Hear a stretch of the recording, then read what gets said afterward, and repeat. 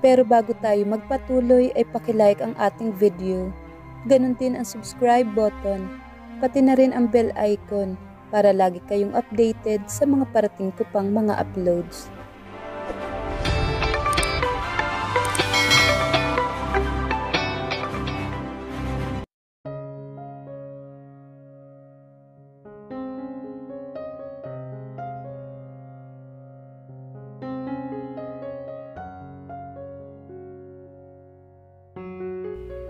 The fixed marriage.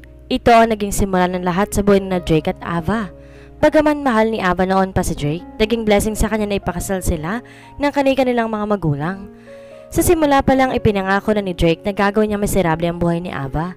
Pero paano kung dumating ang araw na maaring mawala ito sa kanya? Kung kailan unti-unti ito nakakapasok sa puso niya, sa kanya nalaman na nasa panganib ang buhay nito na nakatakdang maglayo sa kanya rito. Will fate be on his side? Where's Ava? Napapitlag si Ava nang marinig niya ang dumadagong daw na tinig ng kanyang asawang si Drake sa buong kabahayan. She literally stopped breathing for a moment. Natauhan lamang siya nang muling marinig ang galit na boses ng asawa. She knew that tone very well, or should she say, she knew him very well. Tell her to bring my coffee into the library in 5 minutes. Agad binitawan ni Ava ang hawak na sandok. She saw fear in Yaya Andeng's eyes. Alam niyang para sa kanyang takot na nararamdaman ng matandang babae. Yaya, don't worry. I'll be fine. Then she smiled at her. Kinuha sa kanya na isa pang katulong ang sandok na hawak. She quickly prepared his coffee and then she went upstairs. Mabuti nang mas maaga sa 5 minutes na dalhin ang kape ni Drake. She knew what her husband was capable of doing. Bahagyang napahinto si Ava sa mabilis na pag-akyat na makapatapat sa malaking wedding picture nila mag-asawa na nakasabit sa gilid ng hagdan. Napatitig siya sa petsa na nakasulat sa ibaba niyon. 3 taon pa lang nakakalipas mula nang walang pagtutol siyang sumang-ayon sa kagustuhan ng kanyang mga magulang na ipakasal siya kay Drake, the infamous Drake Sullivan, the most sought-after bachelor in the whole province of Zambales. Kabilang si Drake sa famous Sullivan clan na inaasam ni naman na makabanggang siko o makilala man lang, and women of all ages drooled over the youngest Drake. These women were not just after his money. Most of them were after his good looks and oozing sex appeal. Of course, she was not an exception. Ngunit may isang bagay siyang pinagkaiba sa lahat ng mga babaeng naghahangad kay Drake. Women only wanted him. She, on the other hand, was in love with him. She fell in love with him the first time she laid eyes on him 10 years ago. She was 18 then, while he was 20. Mula ng araw na yon, wala na siyang iba na hinangad pa kundi ang mapansin ni Drake. Well, she got her wish. She was now Mrs. Drake Sullivan. Yes, he was hers, legally, literally, and figuratively. Dagling pinigil ni Ava ang pagdaloy ng mga laala. Masyado na rin siyang nawili sa pagtitig sa larawan nila, tutoy lumagpas siya ng ilang minuto. She opened the door of the library without even knocking. She saw Drake's profile from the doorway. He wore nothing else except his boxers. Ilang ulit na ba niyang nakita ang asawa sa ganong ayos? Nonetheless, she was still stunned by his perfect physique. 5 minutes too long for you? His eyes were burning with contempt and anger as he looked at her. I'm sorry. She couldn't find the right words. She couldn't even move her feet. He was so achingly beautiful, and she lost her mind just by looking at him. Kumuha ito ng t-shirt at jogging pants sa closet na naroon at mabilis na nagbihis. She walked towards the table and placed a cup of coffee on top of it. Pagkalapag sa kape, eksaktong pumihit si Drake paharap sa kanya. Agad na nag-iwas ang tingin si Ava. Ganon din ang ginawa ng asawa, kaya nagmukha tuloy na hinaharangan nilang isa't isa. She gazed up at him only to see fire in his eyes. What are you up to? Galit na tanong ni Drake. He grabbed her shoulders and shook her angrily. Gab, nasasaktan ako, she said fearfully. Well, that's good.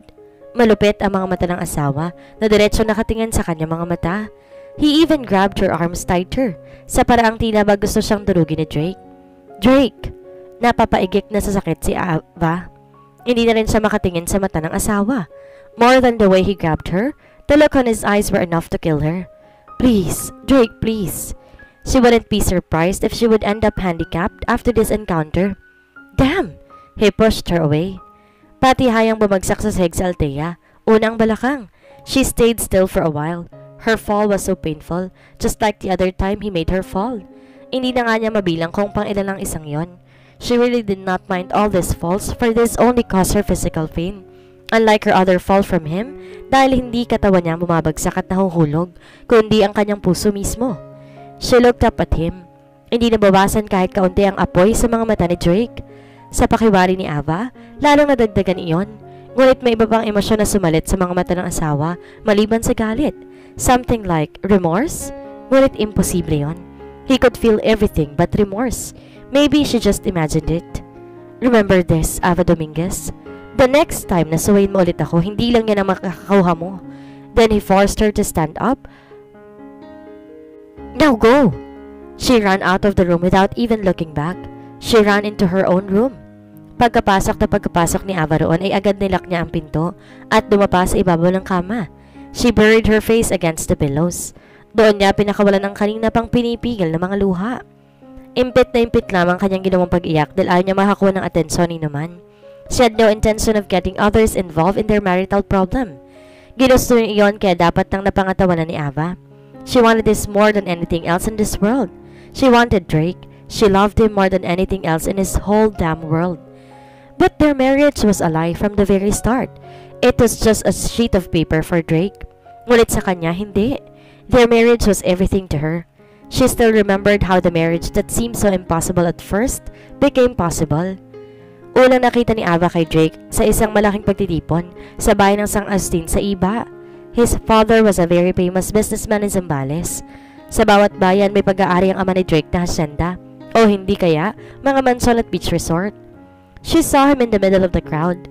Hindi alam ni Ava kung bakit sa dinami-rami ng tao ng gabing yon, si Drake lamang nakakuha ng kanyang atensyon. But then again, she couldn't help it. Lalo pat hindi lamang siyang nagsuswoon kay Drake.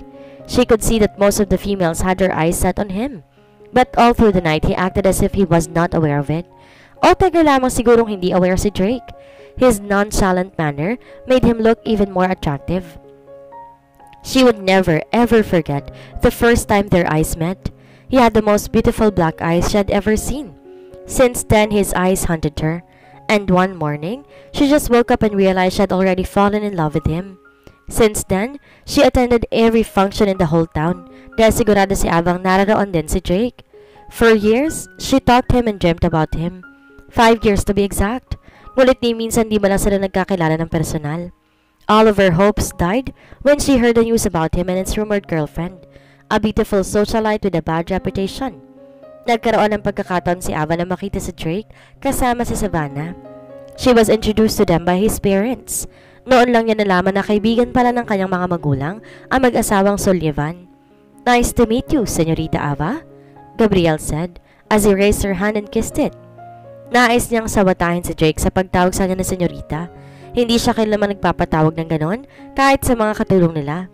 Ngunit hindi na naituloy ni Ava ang anumang balak dahil sa kanyang naramdamang tila may kuryenteng gumapang mula sa mga labi ni Drake papunta sa kanyang kamay, paakyat sa bawat himaymay ng kanyang kalamnan.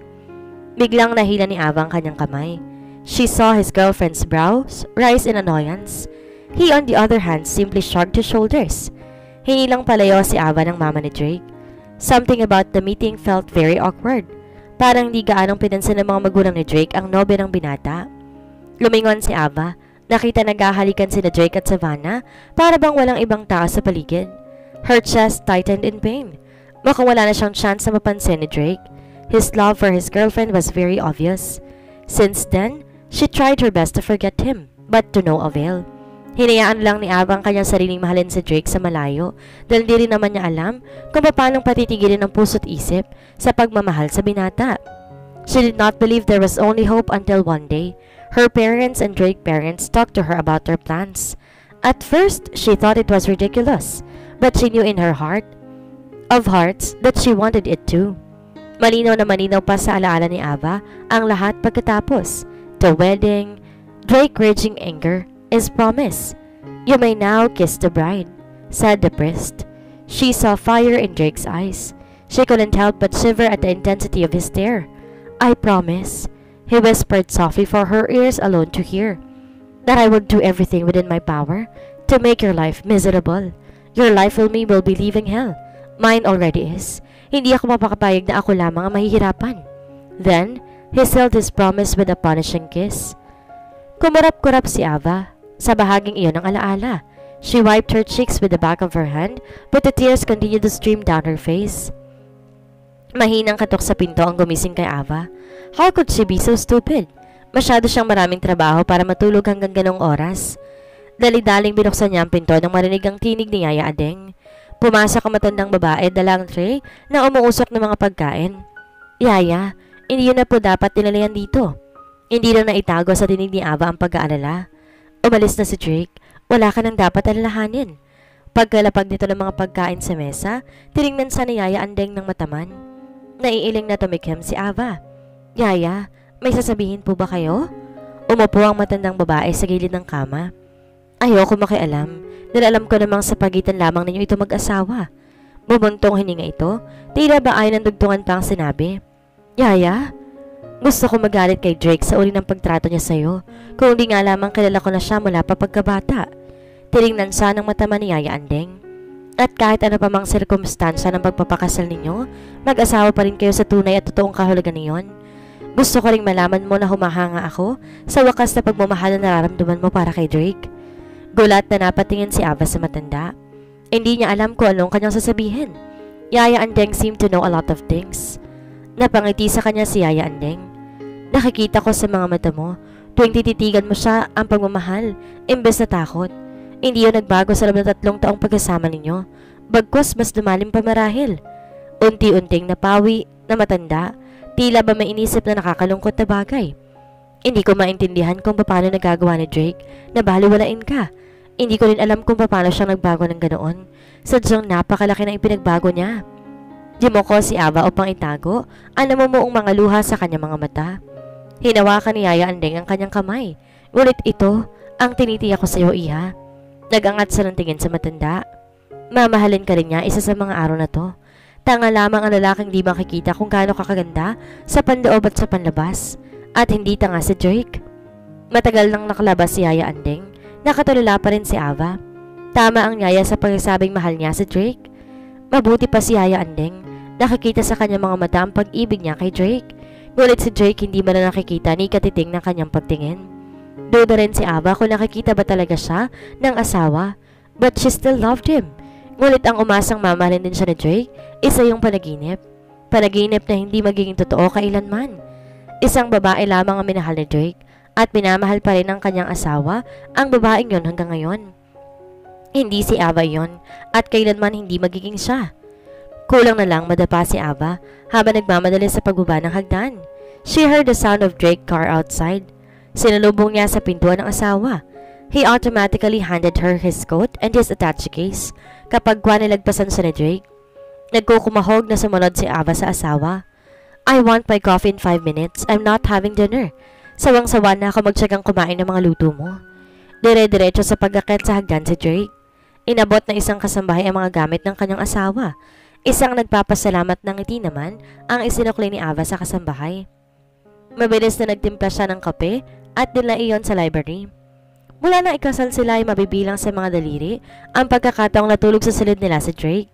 Ang library ang tanging lugar kung saan madalas namamalagi ang asawa kapag nasa bahay. Naroon ang mahalagang gamit ni Drake. Ang master's bedroom hindi talaga matatawag na master's bedroom. Why? She was the only one who slept there. She knocked on the door when she reached the library. Hindi sumagot si Drake kaya lakas loob na binuksan ni Ava ang pinto. Nakita niya nakasubsob si Drake sa mesa, natutulog marahil. Dahan-dahan pumasok si Ava at nilapag sa coffee table ang dalang kape. Kapag nilapitan niya si Drake, he must be so exhausted. Napakaamo na mukha ng asawa habang natutulog. The exact opposite of what he looked like when he was awake. Gustong-gustong haplusin ni Ava ang mukha ni Drake, ngunit pinigil niya ang kanyang sarili. Dumakonting niya sa picture frame sa ibabaw ng table ng asawa. Sadness filled her heart when she recognized the people in the picture. Si Drake yon kasama ni Savannah, ang dating girlfriend ng asawa. Of course, Savannah was still the one for him. Saring pusa lang talaga si Ava. Kapag nakangiti ang dalawa sa larawan, buhay na buhay ang ngiti ni Drake. That was Drake 3 years ago, full of life, full of love. She became teary-eyed. Dinampot ni Ava ang larawan at pinagbastang maigi yon. Gusto niya palaging nasa kanyang isip ang ngiti ni Drake. There was nothing in this world that she desired more than to see him smile. His happiness was her only prayer. He was everything to her. What do you think you're doing? Sa gulat, nabitawan ni Ava ang hawak na frame dahilan upang mabasag yun. Sa labis sa takot, nagmamadaling dinampot niya ang mga bubog, sanhi upang masugatan siya. Drake pushed her away. Don't touch it! How dare you do this? You're sick, Ava. You're very sick. Hindi niya alam kung manhid lang ba talaga siya, but she did not feel any pain in her hand. Mas naramdaman niya ang kirot sa kanyang dibdib. Muling lumapit si Ava upang tulungan ang asawa. Drake, get out of here! Tinabig siya ni Drake with more force this time. Pagtayo, hindi napansin ni Ava ang mesa. Nauntog siya ron. Drake looked at her again with fire and contempt in his eyes. I said get out! Huwag mo akong piliting kaladgalin ka palabas dito, Ava. She almost crawled her way out of the library. She felt drowsy. Makirot din ang kanyang ulo sa nauntog sa mesa.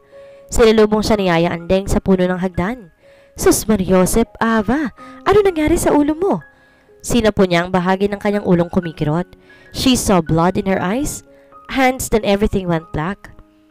When Ava opened her eyes, she saw Yaya Andeng's worried face. Bahagya pa siyang nahihilo. Nonetheless, she felt alright. The memories of what happened last night flooded her mind. The picture, Drake's anger, the blood in her hands. Kinapa ni Ava ang kanyang ulo. May bandage yun. Kamusta na ang pakiramdam mo, Iha? Tanong ni Yaya Andeng. Punong-puno ng pag-aalala ang mukha ng matanda. Ngumiti si Ava kay Yaya Andeng bilang reassurance. Maayos na po ako, Yaya. Her throat constricted with sudden sadness. Sigurado ka ba? Maliit lang naman ang sugat mo pero hindi natin dapat baliwanain. She smiled at her again. Bumangon si Ava. Tinignan sa salamin ng parte ng kanyang ulo na may bandage. Maliit lang talaga yon at bahagya na lang makirot, ngunit kaya naman niyang indahin. Huwag na po kayo mag-alala. Mabuti na po talaga ang pakiramdam ko. Nilapitan niya si Yaya Andeng at inakbayan. Si Drake po? Umalis na kanina pa. Siya ang tumawag na doktor kagabi na siyang gumamot sa'yo. Ano ba talagang nangyari? Aksidente po, Yaya. Natuwa si Ava sa nalaman. Kahit papaano para hindi siya pinabayaan ni Drake. That thought brought her new strength. Nagdududang tinitigan siya ni Yaya Andeng. Talaga bang aksidente? Hindi kaya kagagawa niya ni Drake?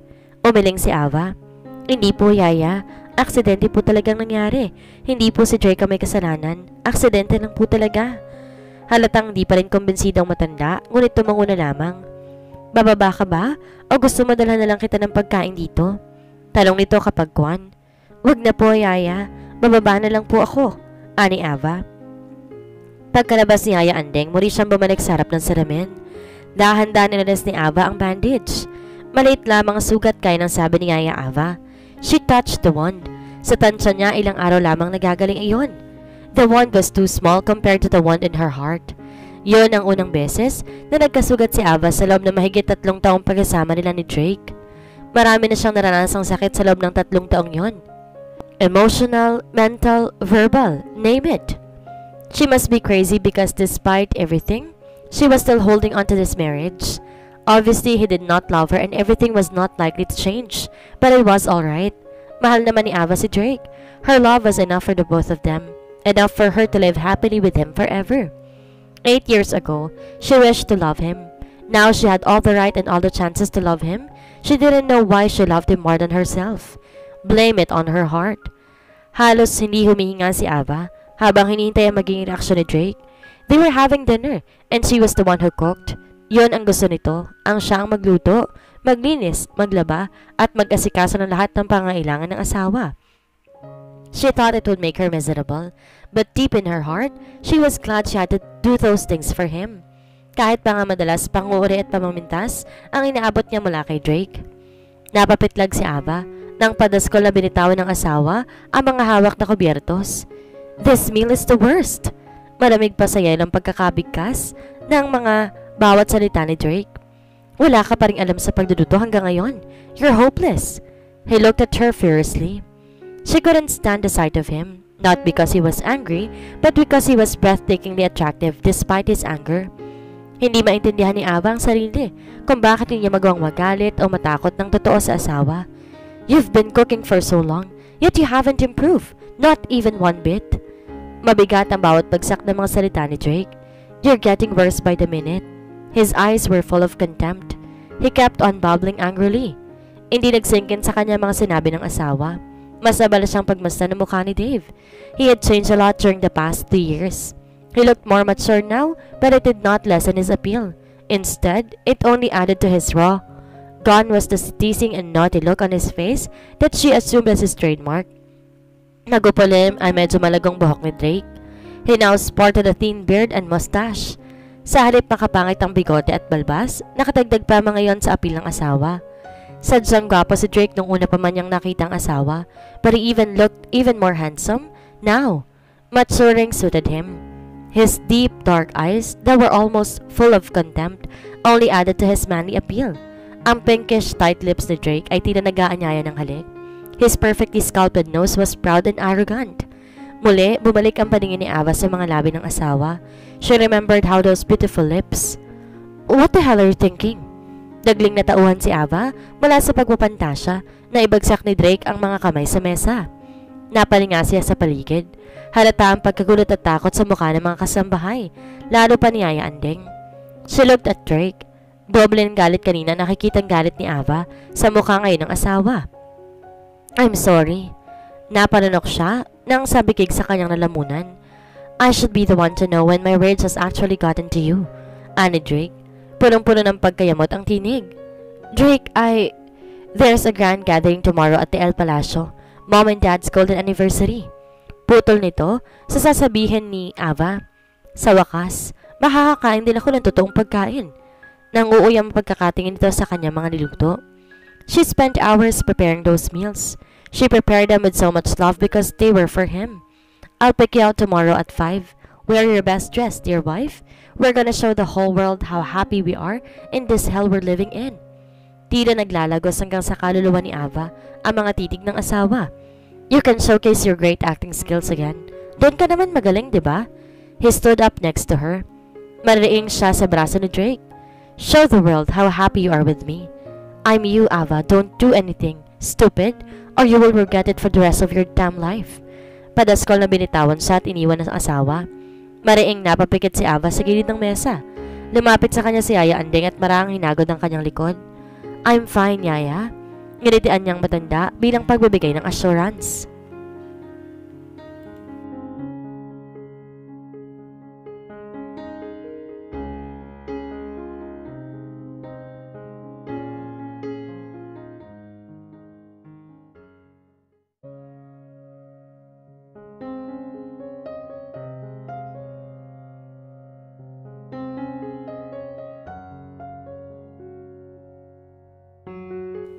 Masayang-masayang ambience sa buong paligid. Puro nakangiti ang mukha ng bawat taong nakakasalubong ni Ava. Naroon sila ni Drake sa El Palacio, ang tanyag na manson ng mga magulang ng asawa. Nakatayo ang manson sa pinakaunang bahay ng San Marcelino na ang tawag ay Konsolasyon. Yun ang pinakamayam at pinakamulad na barangay sa buong San Marcelino o baka sa buong Pasambales. Sila ni Drake ay sa Kastilyo pa nanggaling. Si Drake na lamang ang anak ng magkasawang Sullivan na nakatira sa Pilipinas. Ito ang bunso sa 4 na magkakapatid. Ang lahat na kapatid ng asawa ay may asawa na at nasa ibang bansa nakatira. Halos 1 oras na sila nagbiyahe. Isa ring maunlad na bahay ng Kastilyo. Hindi rin nakapagtataka na may mga sinasabi rin sa lipunan ang mga nakatira doon. Ginanap ang magarbong pagdiriwang sa engranding hardin ng El Palacio. Tiningala ni Ava ang manson. Animo hari iyon sa pagkakatindig. The mansion was a mixture of Spanish and American architecture. Tinatambukan na isang napakalaking fountain ang gitna ng garden. Tila talagang pinaghanda ng okasyon. Nagpapatalbugan ang lahat ng bisita sa bihis at postura, mapababae o lalaki man. Of course, not everyone had the luck to be invited to that kind of gathering. Hindi na matandaan ni Ava kung sino-sino mga taong kanya nakakasalubong at bumati sa kanya. Her mind was focused solely on Drake's hand that tightly clasped her own. Ilang saglit pa'y magkakasama na silang lahat sa presidential table. Siya, si Drake, at ang kanyang mga magulang, at sina Mr. and Mrs. Sullivan. Puro niceties at business ang narinig sa usapan ni Ava ng kanyang mga kasama sa mesa. Hindi pa rin binibitawan ni Drake ang kanyang kamay. Kahit hindi niya gusto ang mga ganong uri ng pagtitipon, hindi pa rin maiwasang matuwa ni Ava.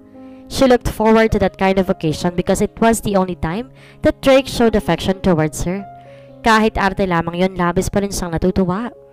Maya-maya tumayo ang mommy at daddy ni Drake. They stepped up to the makeshift stage as they held each other's hands. Kinuha ni Daddy Rod ang mikropono. Good evening everyone. Maraming salamat sa pagdalo ninyo ngayong gabi. Before I propose a toast, gusto ko muna magpahayag ng aking damdamin. Everybody knows that this occasion is a celebration of golden anniversary. Tumikhim muna ito kapag Guay masuyong umiti sa esposa. Love was visible in his eyes. Happy anniversary. I love you so much, sweetheart. I'll never ever get tired of loving you. Mommy Lucy turned misty-eyed. She was misty-eyed too. The old couple kissed and hugged each other. Everybody made a toast to the couple. She also wanted that. She wanted that kind of love. Napatingin si Ava kay Jake na nakatingin din pala sa kanya. Mabilis na nag-iwas ang tingin ng asawa. Hope filled her heart.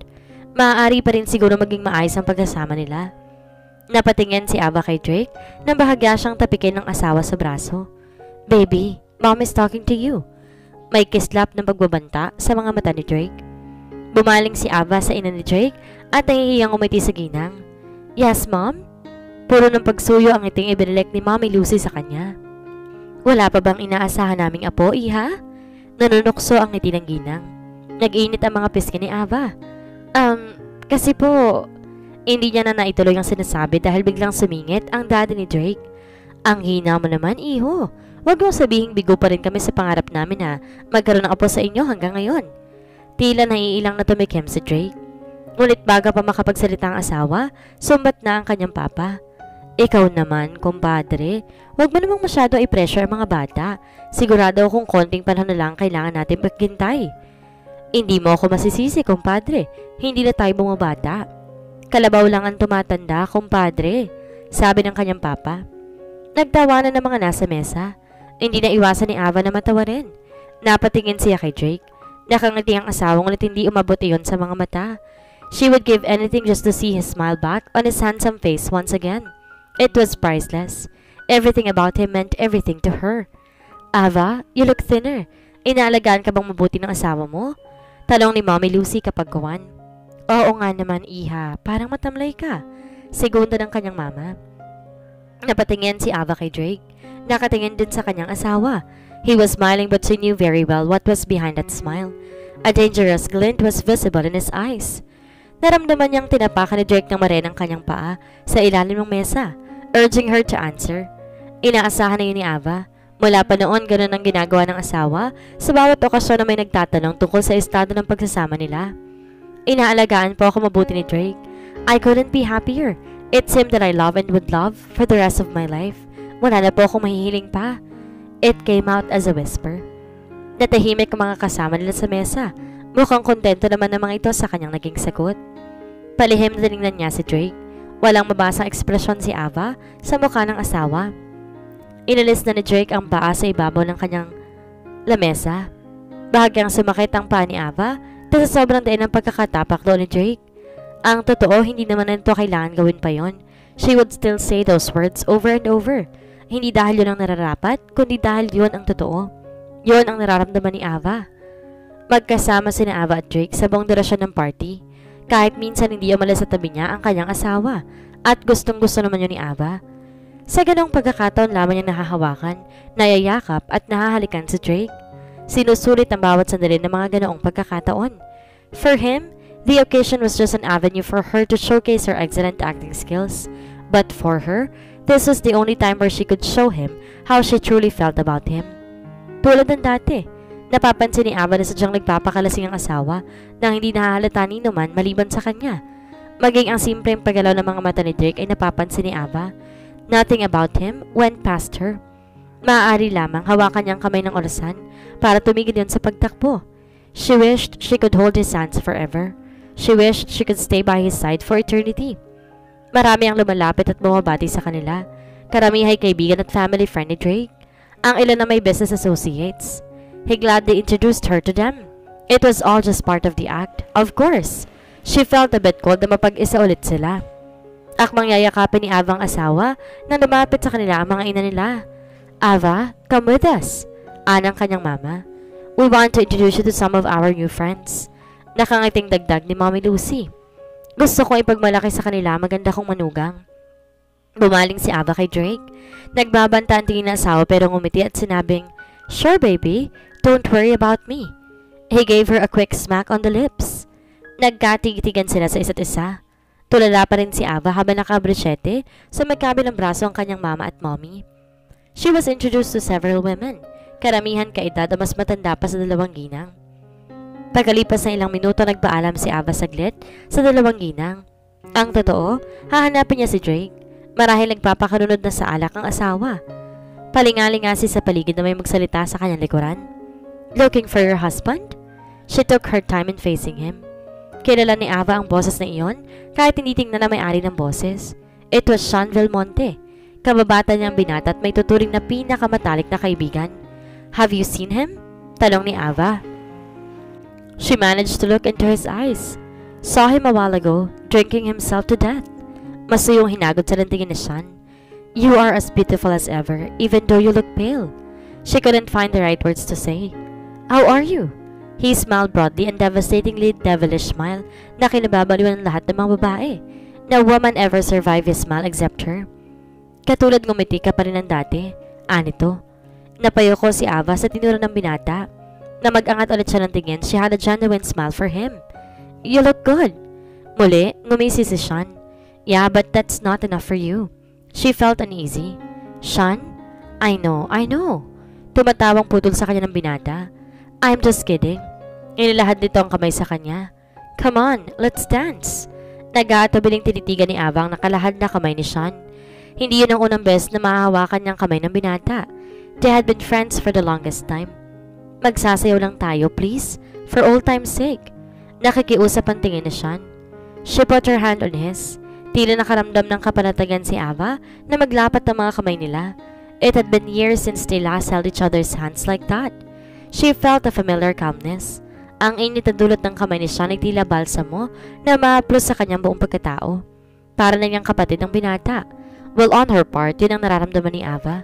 Wala siyang ibang pinagkakatiwalaan gaya ng pagtitiwala niya kay Sean. Sa halip na pumunta sa dance floor, nanatili naman sila nakatayo roon habang magkakahawa kamay. You can tell me about it, Ava? Ani Sean kapag gone. She saw fondness in his beautiful brown eyes. Ava ang palayo ni Sean sa kanya. Walang ibang tumatawag sa kanya ng ganon kundi ito lamang. She was about to speak when she heard Drake's voice. Ava! Gulat na binawi niyang kanyang kamay at agad lumingon kay Drake. She saw fire in his eyes. Hindi rin niya alam kung paano nalapit sa asawa. Sullivan!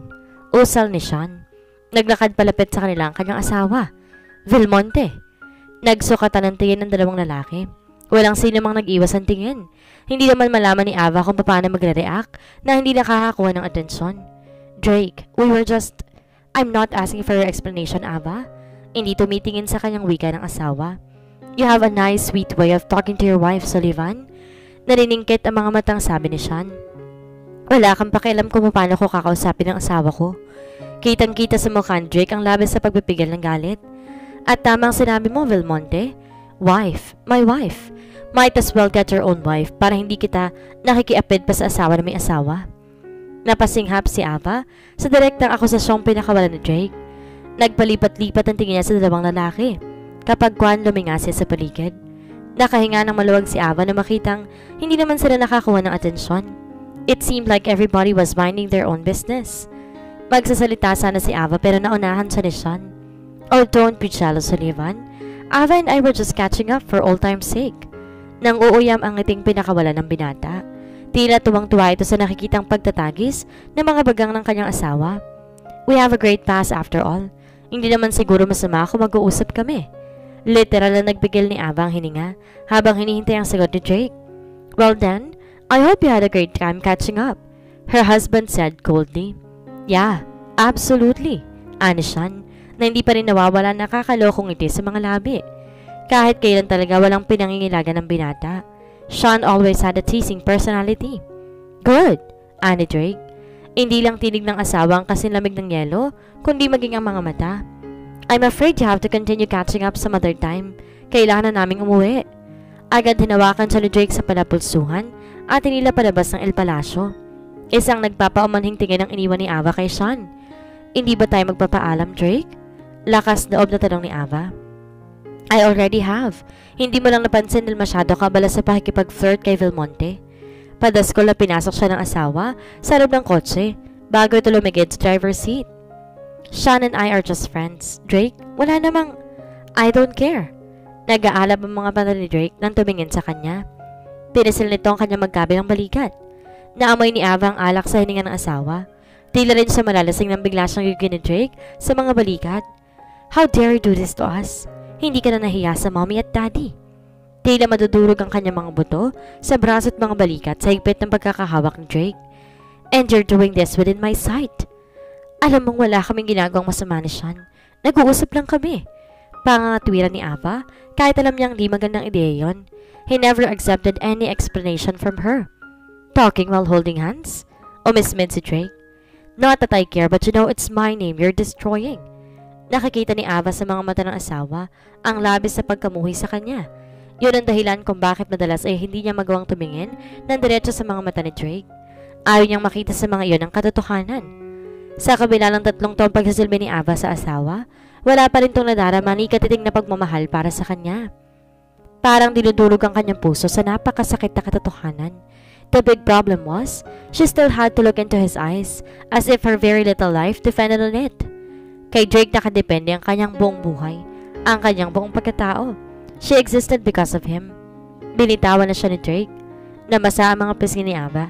Umiiyak na pala siya nang di niya namamalayan. I-murmured something na hindi nagaano naintindihan ni Ava. Muli, tila guni-guning nakikita na naman niya ang tila remorse sa mga mata ni Drake, ngulit agad yung nawala. It must be her imagination. Dali-daling pinahid ni Ava ang kanyang mga luha. Si Drake naman pinaharurot ng kotse at hindi na nagsalita sa buong biyahe. She felt cold and empty. Hindi niya maiwasang magbalik tanaw sa nakaraan. Sa totoong dahilan ng pagkamuhi ni Drake sa kanya. Umurong ka na sa kasal. Sabihin mong ayaw mo magpakasal sa akin dahil hindi mo ako mahal. Yan naman ang totoo, diba? Puro ng pagsusumamo ang mga mata sa tinig ni Drake habang nakikipag-usap sa kanya. Napalunok si Ava bago sumagot. Hindi ko kayang sabay ng parents ko, Drake. Ang totoo, sadyang nangibabaw ang kanyang pag-ibig sa binata at ang kagustuhang maikasal sila. That's bullshit. Puro ng galit at frustration ang anyo ni Drake. You don't love me. I don't love you. What's the use of this marriage? May sakit na bumalatay sa dibdib ni Ava. Gusto niyang magprotesta sa mga sinabi ni Drake, ngunit alam niyang nalalaman niya ito ay kagagalit. Alam mong may fiancé na ako, si Savannah. Hindi alam ni Ava kung saan siya kumuha ng tapang upang sagutin na tingnan ng diretso sa mga matang binata. I cannot defy my parents. I cannot let them down. Gaya mo na nagmamahal, mahal ko rin sila. Can you let your parents down? Nakapagsukatan sa kanya ng tingin si Drake. Puro ng puot at pagkamuhi ang mga mata. I am not marrying you. Matigas na sabi nito bago iniwan si Ava. He did everything to stop the wedding, pero hindi nagtagumpay si Drake dahil ang mga magulang pa rin ito ang nasunod kaya naikasal sila. Nilunod ni Drake ang sarili sa alcohol sa mga unang linggo ng pagsasama nila. Lalong lumala iyon nang mabalitaan nitong namatay ang ex-girlfriend nitong si Savannah sa isang car accident. Ang kumakalat na balita nag-suicide ang babae dahil sa pagpapakasal ni Drake sa kanya. He was devastated because of what happened. Alam ni Ava, siya ang sinisisi ni Drake sa nangyari sa pinakamamahal na nobya. Dahil doon palagi itong umuwi na gumagapang sa kalasingan. Ngunit may lakas pa rin itong sumbatan at saktan siya. The first months of their marriage were hell, just as he promised. Lalo na sa mga panahong hindi nito kayang kontrolin ang labis sa galit. Isang 2:00 sa madaling araw, umuwi si Drake lasing na lasing. Sinalubong ni Ava ang asawa sa pintuan. Drake! Tinangka niya itong hawakan ngunit tinabig nito ang kanyang kamay. My dear wife, you don't need to act like a good caring wife. Nobody's watching. Slurred na sabi ni Drake. Pasuray na lumakad ito tila matutumba kaya pilit dinalahan niyang asawa. Pero dahil higit na malaki at mabigat ito kaysa kanya, hindi rin kinaya ni Ava na alalayan si Drake. Sabay silang bumagsak sa carpet. Halos mapaigik siya sa tindi ng bigat ng asawa. Nasa ilalim siya at kahit anong tulak ang kanyang gawin, hindi tumitinag si Drake. Suddenly, she felt him kissing her neck. Tinulak niya ang asawa ngunit hindi pa rin ito natinag. Drake, please. Please what? Sinabunutan siya ni Drake upang mapatingin si Ava sa asawa. You are my wife. I have every right. Mariing hinagkansa nito sa mga labi. It was a kiss meant to punish. It had no gentleness in it. Maya-maya pa, nalalasahan na ni Ava ang sariling dugo sa kanyang mga labi. Drake, maawa ka. Bumukal ang mga luha sa kanyang mga mata. Umismid si Drake. You're really a good actress. That's no use to me. I bought you... No, my parents bought you for me dahil mukha kang pera. You want my money, right? Well, now you've got it. Hindi yan totoo, Drake. Her tears started to fall. Tumigas ang anyo ni Drake. Mukha kang pera. You are a first-class gold digger, Ava. At pasibazib na hinalikan siya ng asawa sa mga labi. She used all her might and force to push away. Tila hindi inaasahan ni Drake ang ginawa niyang pagtulak sa kanya. Kaya na-outbalance ang asawa. She hurriedly stood up. Ang tangkay tumakbo papanhik sa kwarto nila. Ngunit hindi pa nakadadalawang hakbang si Ava, hinila siya ni Drake sa paa. She fell down on the carpet. Impit na napasigaw si Ava nang punitin ni Drake ang kanyang pajama top. Drake, no! Please! Ngunit di na ito bingay sa kanyang pakiusap. Sunod na pinunit ng asawa ang kanyang pajama bottom. Pilit na nagwala at nanlaban si Ava. Sumisipa, nangangalmot. Ngunit sadyang malakas si Drake. Sa huli, nawalan siya ng lakas na manlaban. This is what you want, so why fight it? He took off his own clothes. He started to explore her body. After a while, he was thrusting dominantly above her. Her tears fell down her cheeks. Nakakalokong umiti pa si Drake na makita ang kanyang pagluha. You really are a good actress. Why don't you fake a sob as well? He continued to thrust inside her until he reached his climax. After a while, he stood up and left her. Gaya ng mga naunang pagtatarik nila, wala ring kahalong pagmamahal o emosyon ang kakatapos ng nanamagitan sa kanila. Her tears continued to fall. Inihimpel na Drake ang sasakyan sa harap ng bahay nila. Bumaling siya kay Ava at nakita nakapikit ang asawa. Nakatulog pala ito sa biyahe. Napakunot noon sa Drake na makitang may butil ng luhang pumatak mula sa kaliwang mata ni Ava. Crying in her sleep? Why? He suddenly felt guilty. Tila may sariling pag-iisip ang kanyang kamay dahil dahan-dahang umangat yun at pinahid ang luha ng asawa. He also could not help but touch her soft face. Hindi na nagawang ilayo ni Drake ang paningin kay Ava. She looked enchanting and vulnerable in her sleep, like a baby that needed to be taken care of. A strange emotion suddenly enveloped him. Well, this was not really strange to him. He had felt this way for her in the past. What was she dreaming about? Was she having a nightmare? Was that why she was crying? Wait, why did he even care? Tila napasong binawi ni Drake ang kanyang kamay. He was supposed to be angry at her. He couldn't just turn soft-hearted because of her fragile looks. Mapanlin lang ang mukha ni Ava. She was a scheming gold digger. Why didn't she refuse the arranged marriage? She even looked like she willingly agreed to their parents' plans. Ano pa ba ang ibang magiging dahilan ng pagpayag ni Ava kung hindi ang pera ng kanyang pamilya? Oo nga, hindi naman ito mahirap, ngunit higit na mayaman at makapangyarihan ng pamilya nila. Ngunit tuwing tinitingnan ni Drake ang mga mata ni Ava, tila yung nagbabadya ng iba pang dahilan. Kung ano man yun, ayaw na niyang alamin.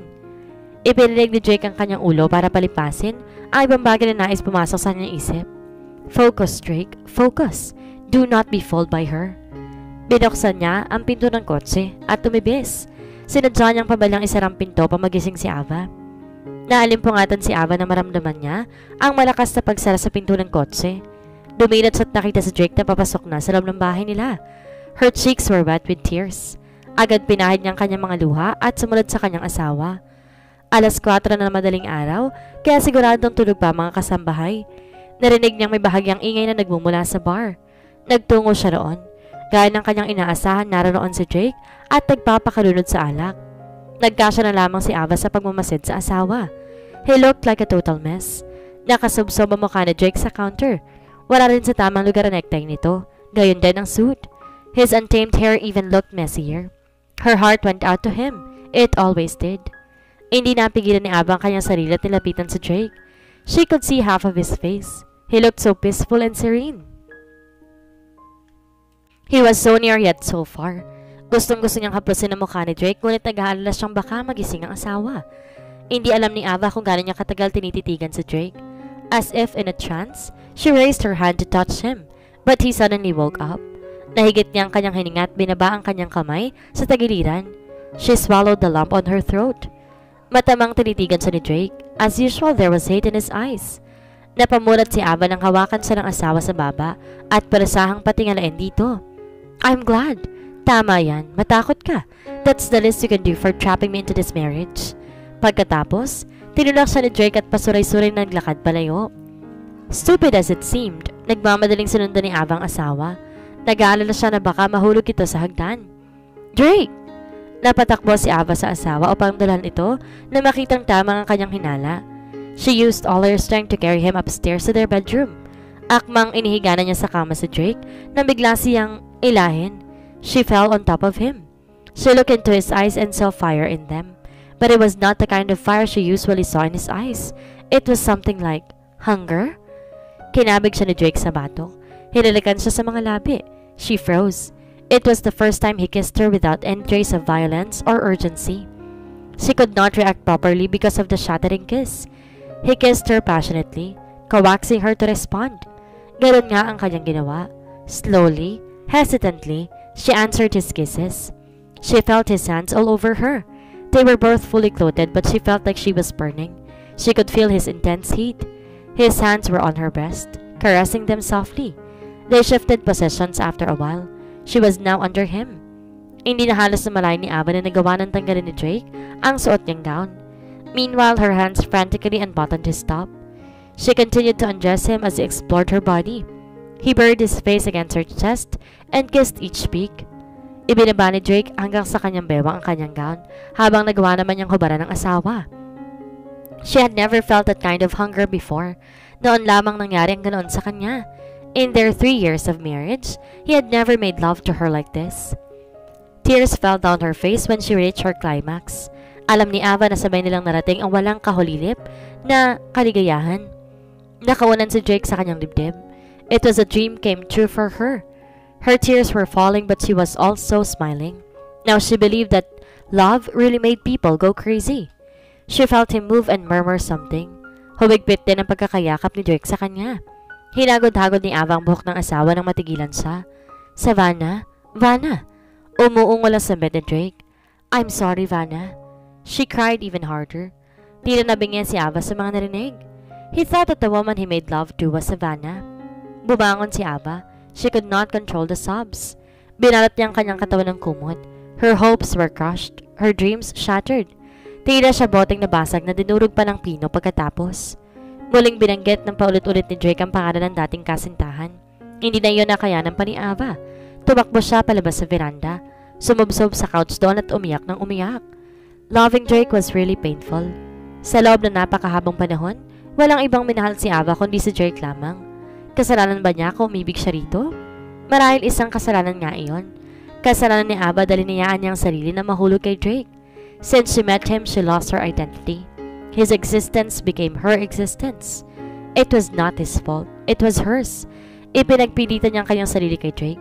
She did not accept the fact that some things were not meant to be. The two of them were not meant to be, but she defied fate. Tama lang yun sa kanya. She deserved it. She looked up at the sky. Halos hindi maaninag ni Ava ang mga bituin dahil nam sa luha ang kanyang mga mata.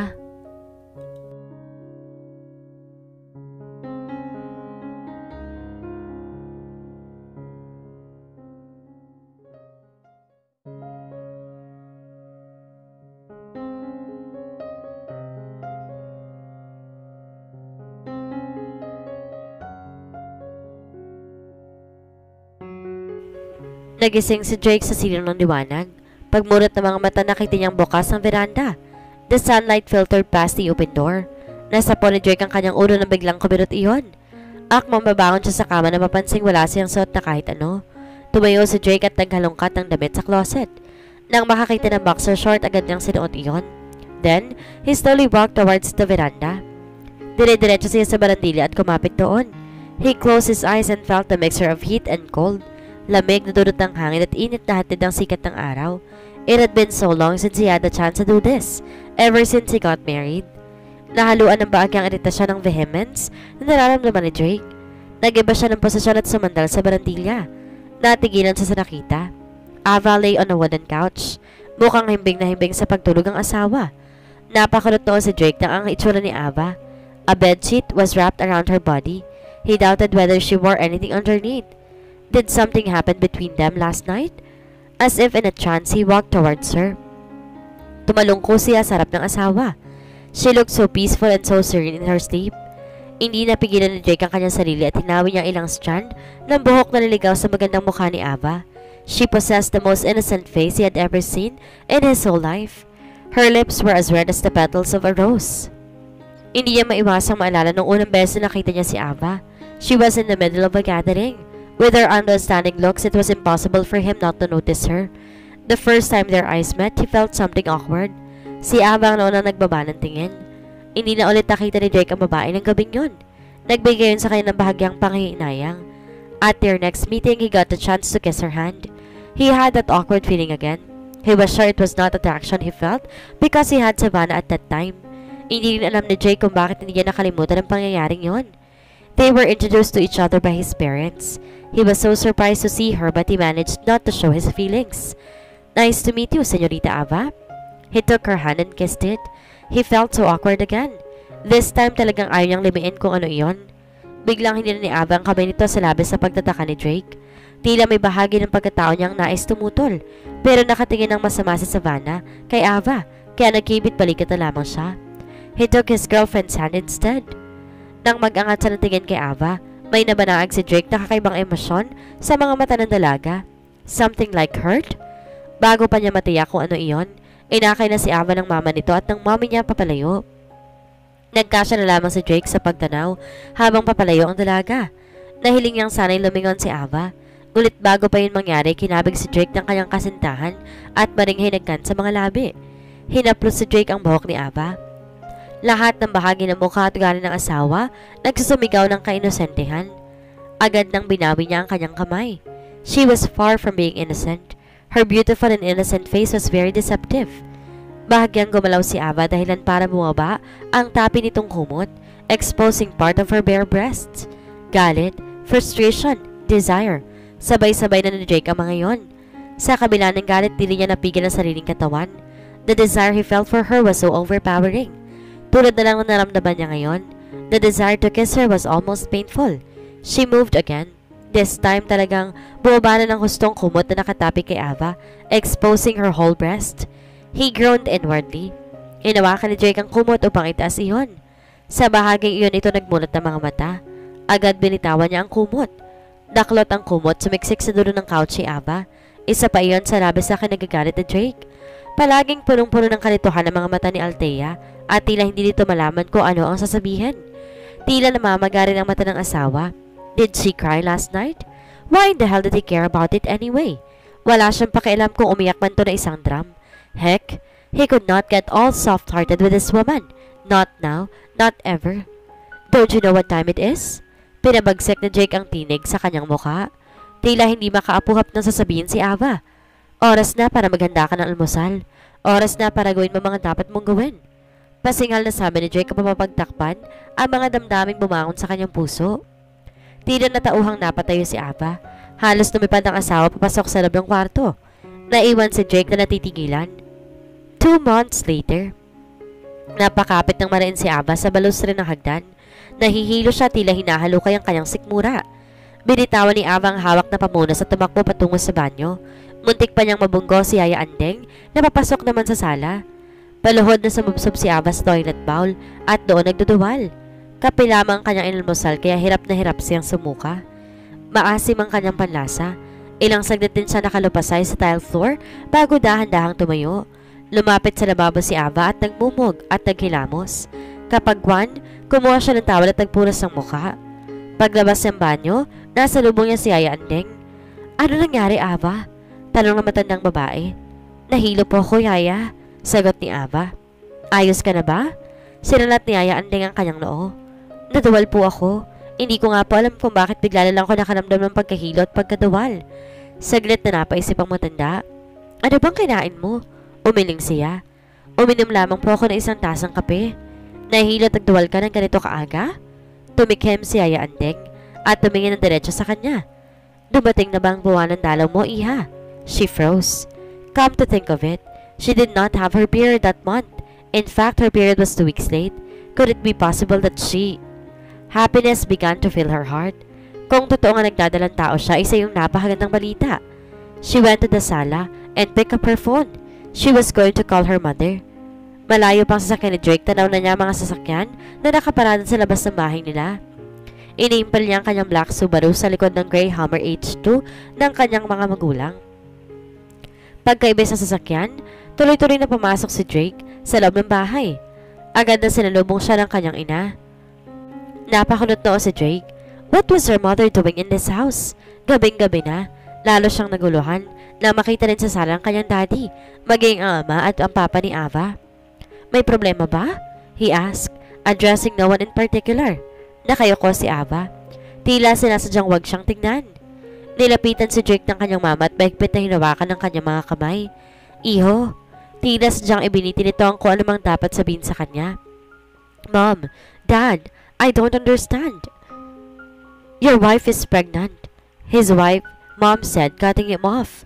He froze as realization dawned upon na napatingin si Drake kay Ava. Nakatingin din to sa kanya, her eyes full of worry. You have made me the happiest old man in the world, son. Anang papa ni Ava. Tumayo ito at niyakap si Drake. Huwag mo namang saluhin ng kasiyahan, kumpadre. Kami rin ay maligayang maligaya. Ani ng kanyang ama. Congratulations, iho. Bati naman ng mama ni Ava.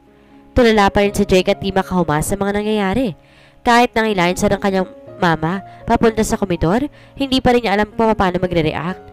Everybody was so happy and excited and he couldn't do anything but go with the flow. Maraming pagkain na nakanda sa mesa. Magkatabi sila ni Ava ngunit hindi sila nag-uusap. Tila naman hindi yun napansin ng mga magulang nila na abalang-abala sa pag-uusap. Pagkatapos kumain, ay lumapit sila sa entertainment room. Napagpa siya ng mga magulang nilang sa bahay na magpalipas ng gabi.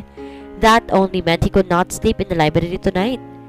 Nauna lang nagpaalam si Ava na aakyat sa kanilang silid. Agad na pinayagan naman ni Drake ito dahil sa kalagayan. Bawal daw mapuyat ang mga buntis. Maya-maya pa, pumanik na rin ang kanyang mga magulang at in-laws. Ilang saglit pa'y napagpasya na rin niyang umakyat. He slowly opened the door of the master's bedroom. Pagpasok, nakita ni Drake na nakahiga sa kama si Ava. Nakatagilid ng asawa sa pinto kaya hindi nito nakita ang kanyang pagpasok. Nakakumot ito hanggang leeg. Tulog na marahil ang asawa. He still did not know what to say. Hindi alam na Drake kung ano ba dapat na kaya maging reaksyon sa lamang magiging tatay na siya. He was going to have a child with his unwanted wife.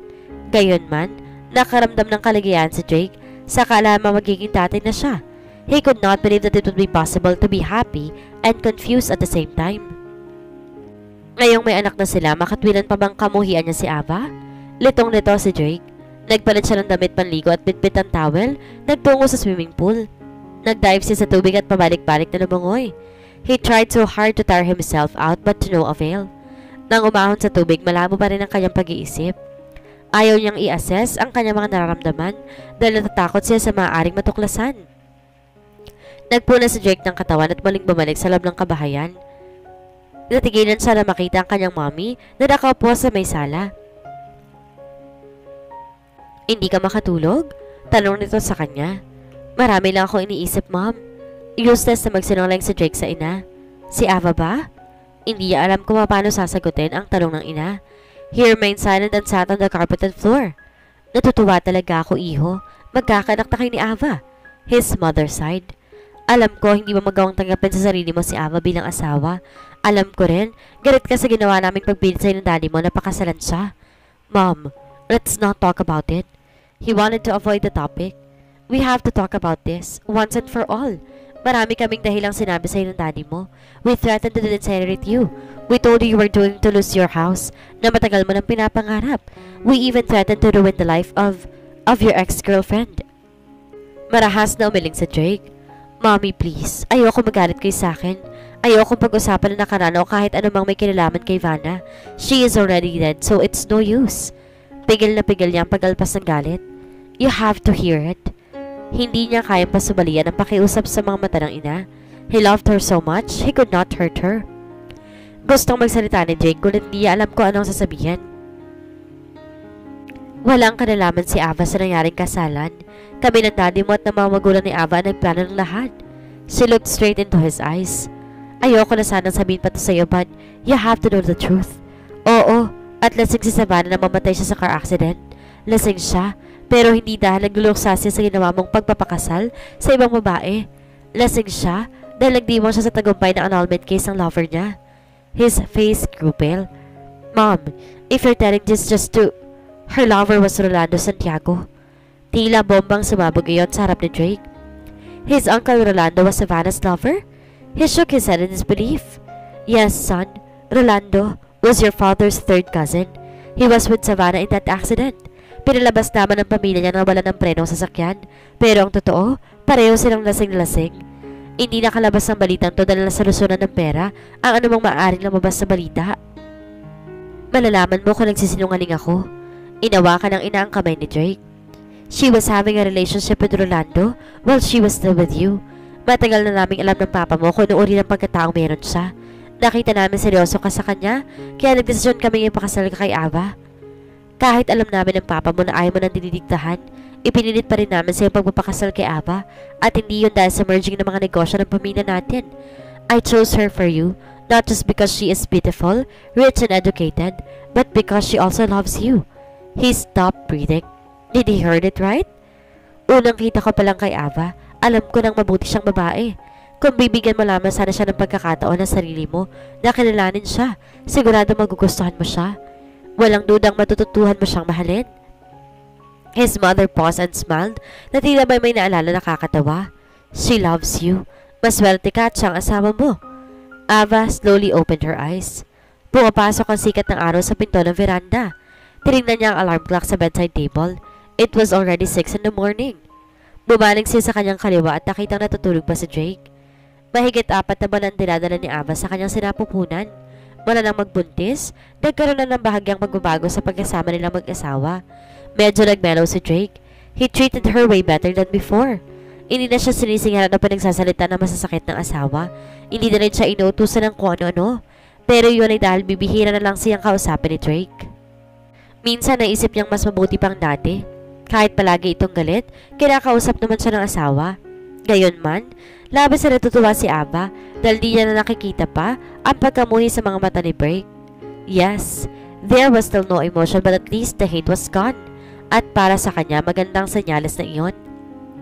Bumangon na si Ava at nagsimulang ihanda ang mga gagamitin ng asawa sa pagpasok sa opisina.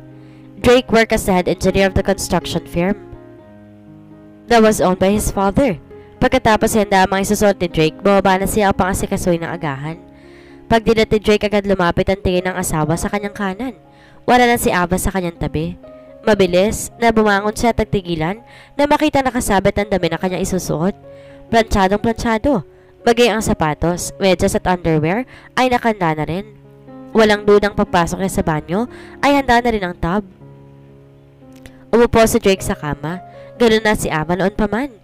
Hindi lang niya pansin na labalasay sa pag-iisip kung paano sasaktan ang damdamin ng asawa, kung paano pahihirapan, at kung paano gagantihan sa kasalanan na hindi man pala nito ginawa. While he was busy making her life a living hell, she was busy taking care of him, pampering him, and attending to him.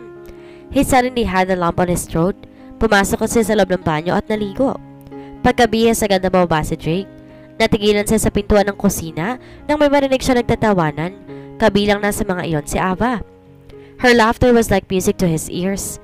Saglit na nakinig siya sa pinag-uusapan ng mga naroon. Kausap ni Ava ang mga kasambahay nila. Ala, talaga namang kasarap ni Ray, ma'am. Kaswerte talaga ni Sir Ani Mang Ludring, ang kanilang hardinero. Tumawa ulit si Ava. Mang Ludring, kahit naman po hindi niyo sabihin yan, pakakainin ko pa rin po kayo ng luto ko. Ay oo nga naman, Mang Ludring. Kayo talaga basta pagkain? Pakling ng isa sa mga kasambahay. Alay, totoo lang ang sinasabi ko. Masarap talaga. Sige na, Manang Ludring. Naniniwala na ako. Natatawang sabi ni Ava. Nagtawanan ang lahat sa kusina. Nang sumilip si Drake, he saw happiness on his wife's lovely face. Hindi makikita na namang pagkailang o arte roon. She seemed so used being with them. Hindi niya magawang alisin ang tingin na maganda mukha ni Ava. Nagulantang si Drake na may magsalita sa kanyang likuran. Maganda siya, hindi ba? Si Yaya Andeng yon.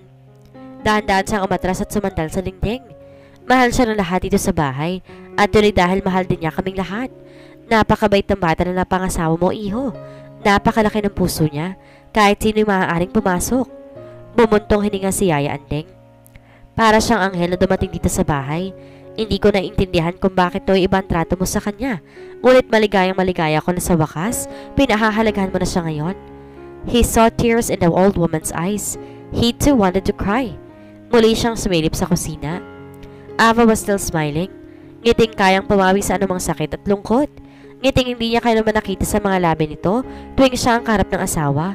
Why hadn't he seen how lucky he was? Sunod-sunod sa pagpatak ang mga luha ni Ava. Kahit anong pigil niya, ayaw tumigil niyon. Naglalakad siya palabas ng ospital. She went to her prenatal check-up alone.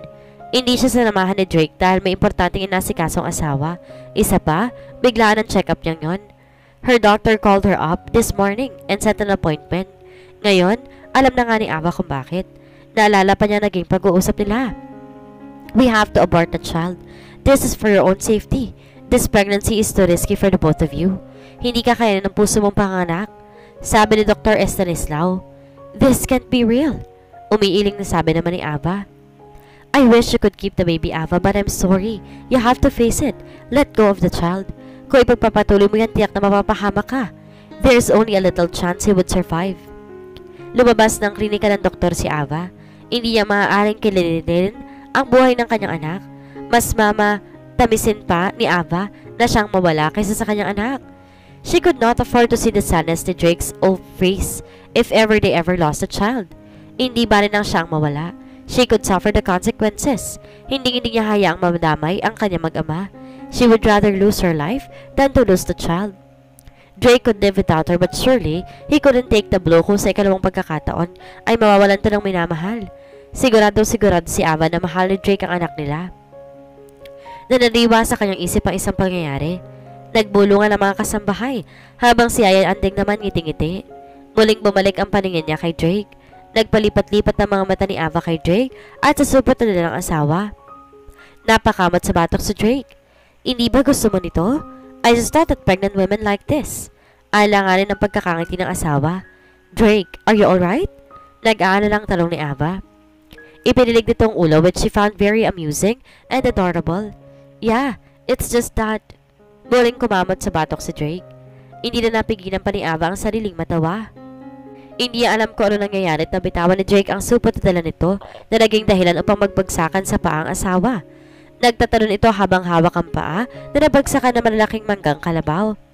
The whole scene was very hilarious. Lalo siyang napabunghalit ang tawa. Tila hindi na rin napigilan ng mga nakapaligid sa kanilang eksena at tumawa rin ang mga to. Huminto si Drake sa pagtalon na makitang pinagtatawanan nila to. Ang akala ni Ava magagalit ang asawa, ngunit nakitawa pa ito sa kanila. Isa lang iyon sa mga pagkakataon na nagpapakita ng concern sa kanya si Drake. She knew the reason. She was pregnant with his child. May pagkakataon din na umuuwi na maaga si Drake para lang kamustahin siya o mas tamang sabihin ang bata sa kanyang sinapupunan. She did not mind at all. Ang importante hindi nagalit sa kanyang asawa. But sometimes she was worried. Ayaw ni Ava ang sarayin ng kanyang sarili sa ganon. Paano kung bumalik ulit sa dati si Drake? Kailangan niya mag-adjust kapag nagkataon. Naalala pa ni Althea ang isang pangyayari. Can I sit beside you? Gulat na napatingin si Ava kay Drake. Nasa veranda siya nakaupo sa couch. Marahan niyang tumango habang bilang pagpayag. How do you feel? I mean, tila hindi nito madugtungan ang sasabihin. Napapitlag si Drake nang hawakan niyang kamay ng asawa. Then, she placed his hand on her tummy. Can you feel it? Ang tinutukoy ni Ava ay ang paggalaw ng baby niya sa kanyang tiyan. His eyes widened in amazement. Goodness, Ava, it moved. It moved underneath my hands. Animo batang binigyan ng laruan si Drake. Her heart was filled with gladness. Idinikit nito ang tenga sa kanyang tiyan.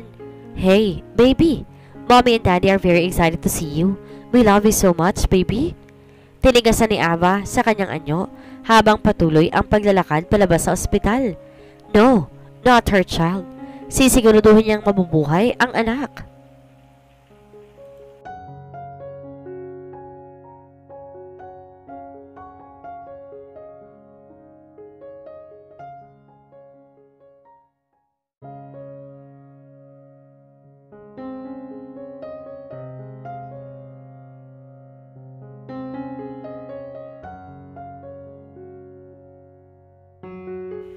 Napapangiti si Drake sa bawat pagngiti ni Ava. She was a sight to behold. Kausap ito ang kanilang mga inatang kanyang ate. Ito naghahanda ng mesa na umuwi galing ng States. They were having a small family gathering. Ilang saglit pa'y magkakaharap na sila sa bilog na mesa.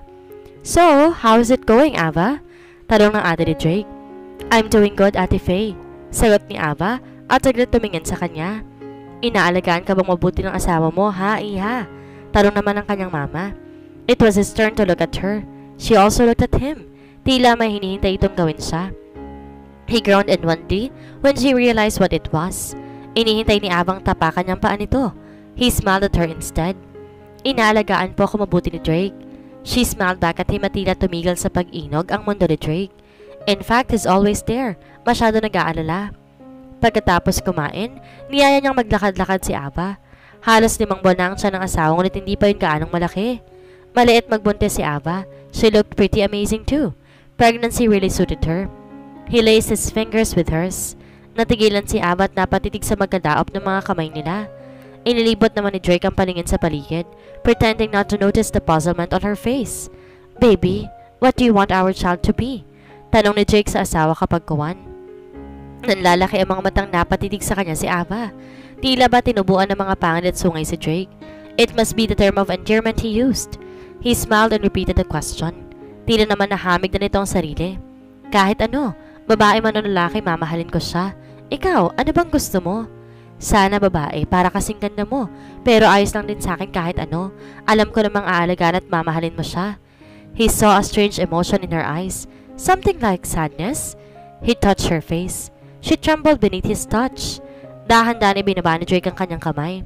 Ava, are you afraid of me? He asked softly. Umiling ang asawa.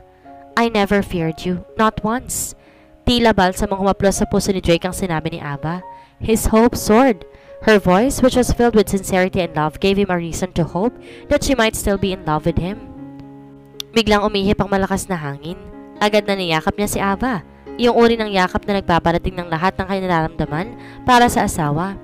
Hindi pa sigurado si Drake kung mahal na talaga niya si Ava, but surely he was on his way. Ipinataw ni Drake ang kanyang baba sa ibabaw ng ulo ng asawa. He could feel her shaking and he knew she was crying. He would never exchange this moment for anything in this world. Hindi alam ni Ava kung nararamdaman ni Drake ang kanyang pagluha. She was crying but it was because she was happy. Noon pa, pangarap na ni Ava na pahalagahan siya ni Drake. At ngayon nararanasan niya iyon, kahit pa nga dahil lang yun sa anak nila. Masaya na rin siya kahit papaano. She would die happily. Lilisanin niyang mundong ibabaw na walang pangamba. Sigurado si Avang mamahalin at aalagaan ni Drake ang kanyang anak. Thank you, Drake. I love you. Sumagitsit ang mga gulong ng sasakyan ni Drake sa tindi ng impact ng kanyang pagpreno. Kung hindi siya nakasuot ng seatbelt, malamang sumubsob na siya sa dashboard. Meron siyang business deal sa isang restaurant sa Buena Vista. Palabas na sila ng kanyang kliyente roon nang hindi sinasadyang nakita niya si Dr. Estanislao, ang OB-GYN ni Ava. Papasok naman sa naturang establishmento ang doktora. Kinamusta sa kanya ni Dr. Estanislao si Ava. Tila hindi natural ang pagkakatanong nito kaya ipinasya ni Drake na magpaiwan at kausapan ng doktora. Tila bombang sumabog sa harap ni Drake ang sinabi ng doktora. Her life is in danger, subalit mapilit siya. She doesn't want to give up her child. May komplikasyon daw ang pagbubuntis ni Ava dahil mahina ang puso ng asawa. She had heart disease. They had to take out the child or else she would die. Nang hina sa Drake sa nalaman. Wala po bang ibang paraan, Dok? Marahang umiling ito. Milagro na lamang ang maaaring makapagsalba sa buhay ng mag-ina mo. 30% lamang ang kasiguruhan na mabubuhay siya. Kailangan mong umili ng isa sa kanila. He drove home like a madman. Halos paliparin ni Drake ang kanyang sasakyan. Why did you do that? She did not even consult him. Dali-daling tumakbo papasok ng kabahayan si Drake. Sa pagmamadali, muntik na siyang mabangga si Yaya Andeng. Tinakbo niya ang silid nilang mag-asawa ngunit wala si Ava roon. He had an idea where she was. Binuksan ni Drake ang kanugnog na pinto. They had converted it into a nursery. Natigil siya sa akmang pagpasok na marinig ang tinig ng kanyang asawa. And you know what, baby? Your daddy is very handsome. The most handsome man I've ever seen in my entire life. He is like a prince. Bumungis niya si Ava. I am not being biased, baby. I'm just telling the truth. Sumilip si Drake at nakita nakahiga si Ava sa kama habang hinihimas ang tiyan. Ang swerte ko nga anak eh. Kasi ako ang pinakasalan ng daddy mo. He's thoughtful, kind, and caring. Sumilay sa mga labi ni Ava ang isang napakagandang ngiti. Your daddy loves you, baby. And I love you too. He fought the urge to run to her. I love you, Dad, the first time I saw him. Oo, anak. Na first love at first sight ng mommy mo. Unang beses na nakita ko siya, alam ko na agad sa sarili kong mahal ko na siya. She was misty-eyed. Maswerte ako kahit hindi ako mahal ng daddy mo. At wala akong pagsisisihan sa loob ng 8 taon na minahal ko siya. At tanong wala akong pagsisisihan na pinili kong ipagpatuloy ka. Mahal na mahal kita, anak. Kayo ng daddy mo. Hindi ako natatakot mawala because I'm sure daddy will take care of you. Parang sasabog ang puso ni Drake sa tindi ng emosyon. Nahiya siyang bigla sa kanyang sarili.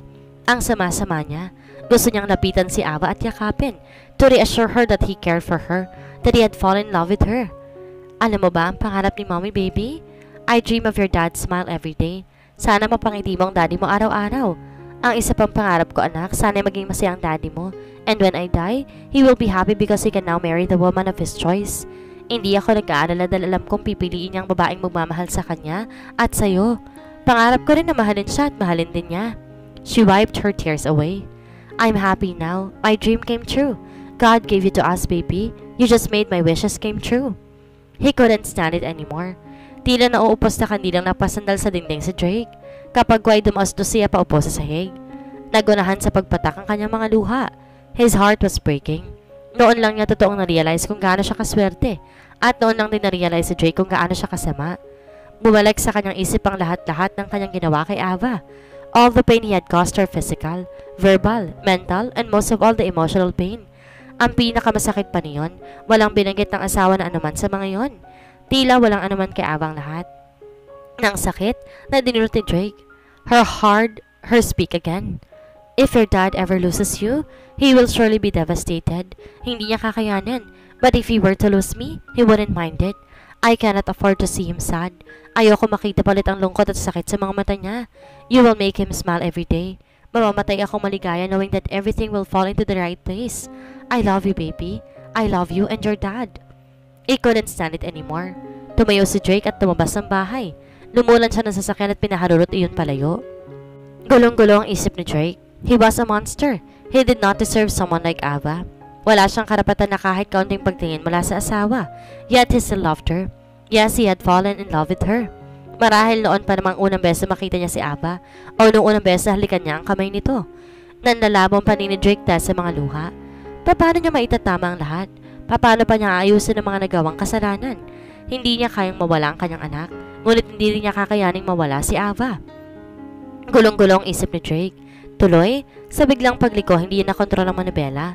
Sumalpok siya sa kasalubong na kotse. Then everything went black. Puting kisame ang namulatan ni Dave. He was aching all over, lalo sa parting ulo. He was still alive. Wala siya nararamdamang kakaiba, maliban sa pagkirot ng ulo. Kinapa niya iyon. Nakabandage pa lang kanyang ulo. Tinangka niyang kumilos ng maramdaman ng mainit na bagay na nakapatong sa kanyang kamay. Pagbaling Drake sa kaliwa ay nakita niya si Ava. Her hands were on his. Nakasubsob ang asawa sa gilid ng kama. Inlit si Drake ang mga hibla ng buhok na naligaw sa mukha ni Ava. Then, he slowly traced the contours of her lovely face. Drake, how do you feel? May masakit ba sa'yo? Are you alright? Are you... Tuloy na itong napahagulgol. He slowly brought her to his chest. Stop crying. I'm alright. Believe me, baby. Inipon ni Drake ang lahat ng lakas at marahang iniangat ang asawa. Then, he slowly wiped away her tears. Don't cry. I can't bear the sight of you when you are crying. I'm alright, baby. I was so afraid. I thought I'd lost you forever. She burst into tears again. He used all his might not to cry too. I'm sorry, baby. I'm sorry if I made you worried. He touched her face. She almost fainted when she learned he had an accident. She hurriedly went to the hospital. Hindi niya alam ang buong detalye, ang sabi lamang sa kanya na aksidente si Drake. Nakahinga lang na maluwag si Ava nang tuyakin sa kanya ng doktor na ligtas ng asawa, sugat sa ulo at ilang kaskas lamang ang tinamo ni Drake. But despite the doctor's reassurance, she still couldn't help herself from worrying. Hindi niya siguro alam ang gagawin kung may masamang mangyayari sa asawa. She opened her eyes and looked at his face. They just stared at each other for a long moment. Tila ito na may kinakabisa rin ng bawat bahagi ng kanyang mukha. She noticed a strange emotion in his eyes, something like guilt.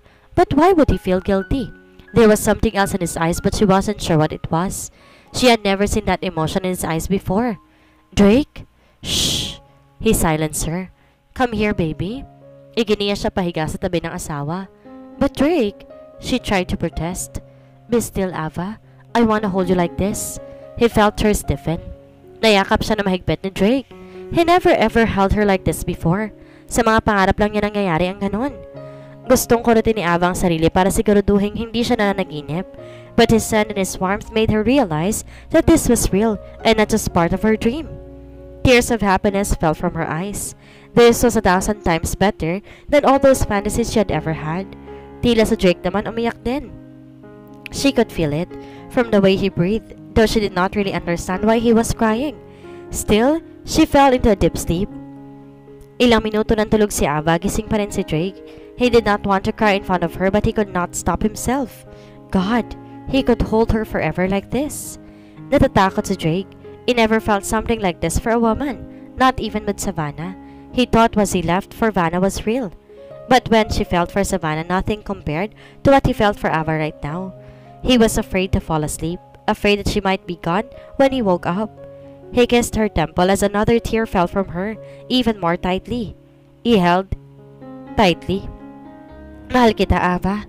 Maya-maya pa'y ginupo ng pagod at antok si Drake. Then Drake opened his eyes. Agad bumangon siya nang ma-realize na mag-isa na lamang siya sa kama. Ngunit napahiga ulit siya nang sumakit ang kanyang ulo. Nasaan si Ava? Nasagot ang tanong ni Drake nang bumukas ang pinto at pumasok si Ava. She was smiling brightly. His world suddenly lit up, as if a ray of sunshine had entered the room. May bit-bit na paper bag ang asawa. Kasunod nito si Yaya Andeng. Inilapag ng asawa sa side table ang mga bit-bit. Kahit nahihirapan, sinikap ni Drake ang bumangon. Paglapit ni Ava sa kanya, agad na kinabig siya ng asawa at niyakap na mahigpit. Drake? He looked at Yaya Andeng. The old woman's eyes were beaming with happiness. Pinahid ng matanda ang gilid ng mga mata nito. Yaya Andeng was looking at them contentedly. Mauna na ako sa inyong mga anak. Paanan mong matanda. Kumalas si Ava sa pagkakayakap sa kanya. Pero, akala ko po ba, Yaya? Kaya mo nang alagaan ang asawa mo. Makakagulo lang ako sa inyo. Ngumiti na makahulugan si Yaya Andeng. Si Yaya talaga? Namumulang sabi ni Ava. Oo nga naman, baby. Makakaistorbo lang si Yaya sa atin. Pilyo ang kanindatan pa ni Jake si Yaya Andeng na lang nagpamula kay Ava. O siya, sige. Maiwan ko na kayo. Pagkalabas ni Yaya Andeng, agad na inabala ni Ava ang sarili sa paghanda ng pagkain ni Drake. Hindi tumitingin sa kanyang asawa habang ginagawa yon. Nagtimpla ng gatas si Ava at binigay iyon sa kanya. Milk? But I don't drink milk, baby, sabi ni Drake. Kumulat ang noo ni Ava. But you have to. Seryosong sabi nito at inabot ang mug sa kanya. Alright, you win. I am going to drink this. Just don't stare at me like that again. Nagsasayo pa rin ang mata ni Althea sa katuwaan. Kumulat ang noo ni Ava.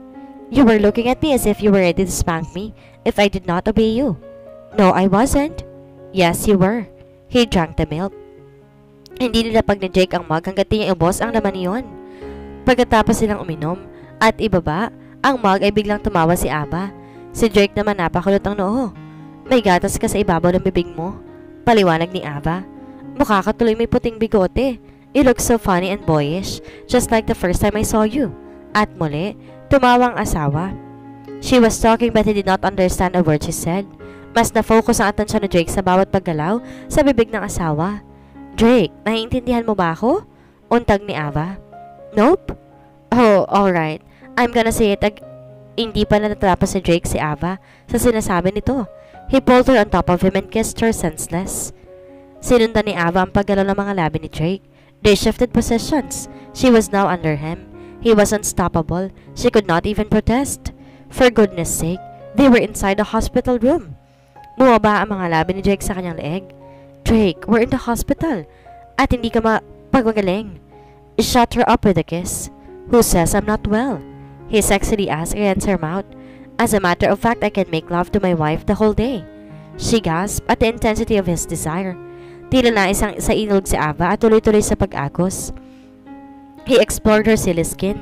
His hands were burning against her flesh. Kiss me back, baby. And so, she did. He pulled her up and she ended up strangling him.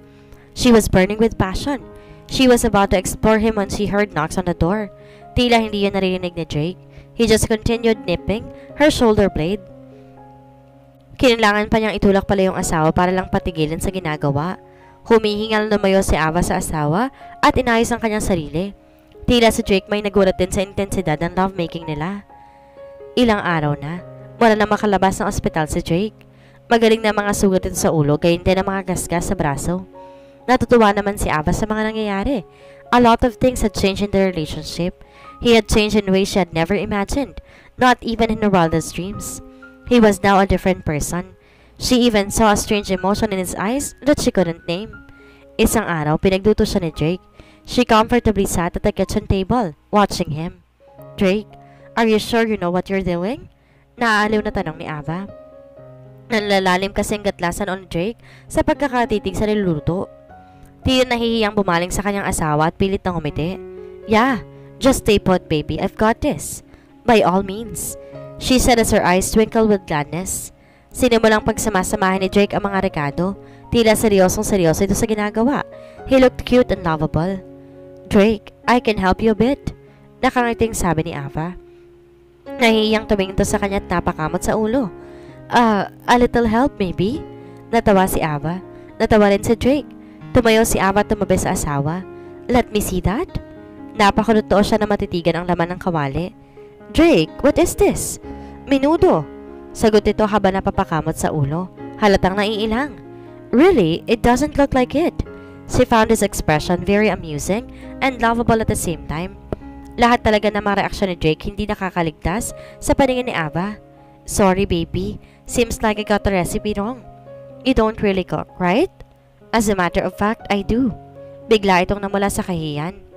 We can still save this. Talaga, baby? His eyes beamed with happiness. Tila batang binigyan ng candy. Aha. All you have to do is to sit back and relax. She literally forced him to sit on the chair that she was sitting on a while ago. But maybe, he tried to protest but she cut him off. Ako na ang bahala. She started weaving magic in his menudo. Even if she couldn't see him, she was sure he was looking at her. She could feel his stares. Maya-maya pa'y natapasan ni Ava ang pagliligtas sa menudo ni Drake. He set the table. Ilang saglit pa'y magharap na silang kumakain. Nang sumubo si Drake, nakatitig lang si Althea. Hinihintay ang maging reaksyon ng asawa. Ninerbyo si Ava. Naalala kasi niyang panahong ininsulto ni Drake ang kanyang mga luto. He slowly chewed the food. She nervously waited for his response. She almost shouted when he smiled broadly. This is good! Puri ni Drake. Luto mo yan, no? She started eating too. Nope. Yung luto ko, tiyak na hindi natin makakain. You saved my menudo. You're really an angel. Ito na ang pinakamasarap na menudo na tikman ko. He gave her his most beautiful smile ever. Kulang ang sabing tila sumikat ang araw sa harap ni Drake. Her world seemed to stop. She almost heard fireworks. Her chest tightened in controlled emotion. Hindi niya malaman ang gagawin. Baby, are you really that hungry? She looked at him and she noticed the laughter in his eyes. She shyly smiled at him. He smiled back at her. Napanlok si Ava at napatitig din sa mga labi ng asawa. She closed her eyes and waited for his kiss. Ang tagal naman, she impatiently said to herself. Nang di pa rin niya malamdaman ang mga labi ni Drake, dahan-dahan niyang iminulat ang isang mata. He was looking at her. Napadilat si Ava ng tuluyan. Malapit na malapit ang mga mukha nila sa isa't isa. She could almost see her reflection in his eyes. You've got smudges on your lips, ani Drake. He wiped her lips with his thumb finger. And as much as I want to kiss you, Yaya Andeng and the rest of the tropes are watching. Tama ito, dahil nakita ni Ava sa gilid ng kanyang mga mata si Yaya Andeng at ibang kasambahay na animo mga kilit-kiti na nagsisikuhan at nagbubulungan habang nakasilip sa entrada ng kusina. Saan ba talaga tayo pupunta, Drake? Tanong ni Ava. They were driving out of Buena Vista. She felt excited and nervous at the same time. She could sense that he was up to something. I told you, baby. It's a surprise. He concentrated on his driving. Ilang saglit pa, tumigil sila sa isang malabak na lupain. Hindi alam ni Ava kung anong lugar iyon at noon lang din siya nakarating doon. May kahoy na bakod na nakapaligid sa lupain. Hindi niya alam kung gaano kalawak iyon but she guessed it was thousands of hectares. What place is this, Drake? Tanong ni Ava habang tinatanong buong lupain. You'll find out soon but for now, may nilabas na pa niyong asawa. What's that for? Nagtatakang tanong ni Ava. I have a surprise for you. He blindfolded her. Hindi ko naman birthday ah. She wore flat sandals that matched her maternity dress. Nararamdaman ni Ava sa kanyang paa at binti ang mga damo. She was excited to see his surprise. Kung ano man yon, sigurado maganda yon. He wouldn't blindfold her if it was not something that would really surprise her. Baby, I am going to remove your blindfold now, but don't open your eyes just yet. Marahang tumango si Althea habang inaalis ni Ava ang takip sa kanyang mga mata. I will count to 3, then you can open your eyes. Alright. Her heart was pumping madly. 1, 2, 3. She gasped when she finally opened her eyes. She must be dreaming a very beautiful dream. Puro ng bulaklak ang paligid. Roses, crimsons, tulips, name it. Naggaganda ang bulaklak na hindi niya kayang palaranan ng iba ni Ava. In the middle of the flowers was her Drake. As if in a trance, she slowly walked towards him. She stopped a few inches away from him. Their eyes did the talking. His eyes were clouded with an emotion that she could not name. This is all yours. This place is all yours. I'm planning to convert it into a villa and name it after you. It will be called Villa Ava. He wrapped her in his arms. Gustong-gusto magsalita ni Ava but could not find the right words to say. Her whole being was clouded with an inexplicable emotion. Mahal kita, Ava? Pahayag ni Drake. She froze. Maybe she was just hallucinating.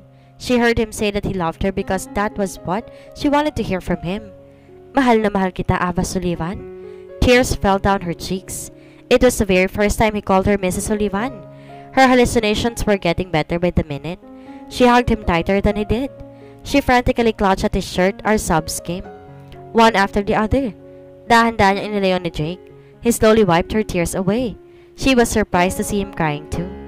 Alam ko, hindi ka maniniwala sa akin, but I'm telling you this over and over. Mahal na mahal kita, Ava.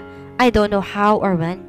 Maybe it was the first time I kissed your hand, or maybe it was the first time I ever laid my eyes on you. Sincerity was evident in his eyes. Drake erased his hands to stop her from talking. Let me finish first. Marami ka nang ginawa for our marriage to work out. I am not worthy of you. I'm not worthy of your love. May namumuong mga luha sa mga mata ni Drake. Kung kaya ko lang ibalik ang panahon, gagawin ko. Sorry for being such a jerk, for thinking the worst about you. I was blinded by my anger. I'm sorry for thinking you married me because of my money, when all along you married me because you loved me. Shocked by his revelations, dahan-dahan umupo sa isang nakatumbang puno si Ava. Ava, I'm sorry for everything, for all the pain that I've caused you. I swear, pinagsisihan kong lahat ng yon. Her tears fell. They were tears of joy. Mahal siya ni Drake. This was the happiest moment of her life. Nag-angat siya ng paningin kay Drake. Remorse and guilt were written on his face. She slowly walked towards him and sat beside him. She wanted to wipe his tears away and to reassure him that she loved him too, and that she was not angry at him. She raised her hand and touched his face. Kapag umiyak ka, naiiyak din ako. Kapag nalulungkot ka, parang nadudurog ang puso ko. At kapag nakikita kita nasasaktan, dobleng sakit ang nararamdaman ko. She looked straight into his eyes. Mahal kita na higit pa sa buhay ko.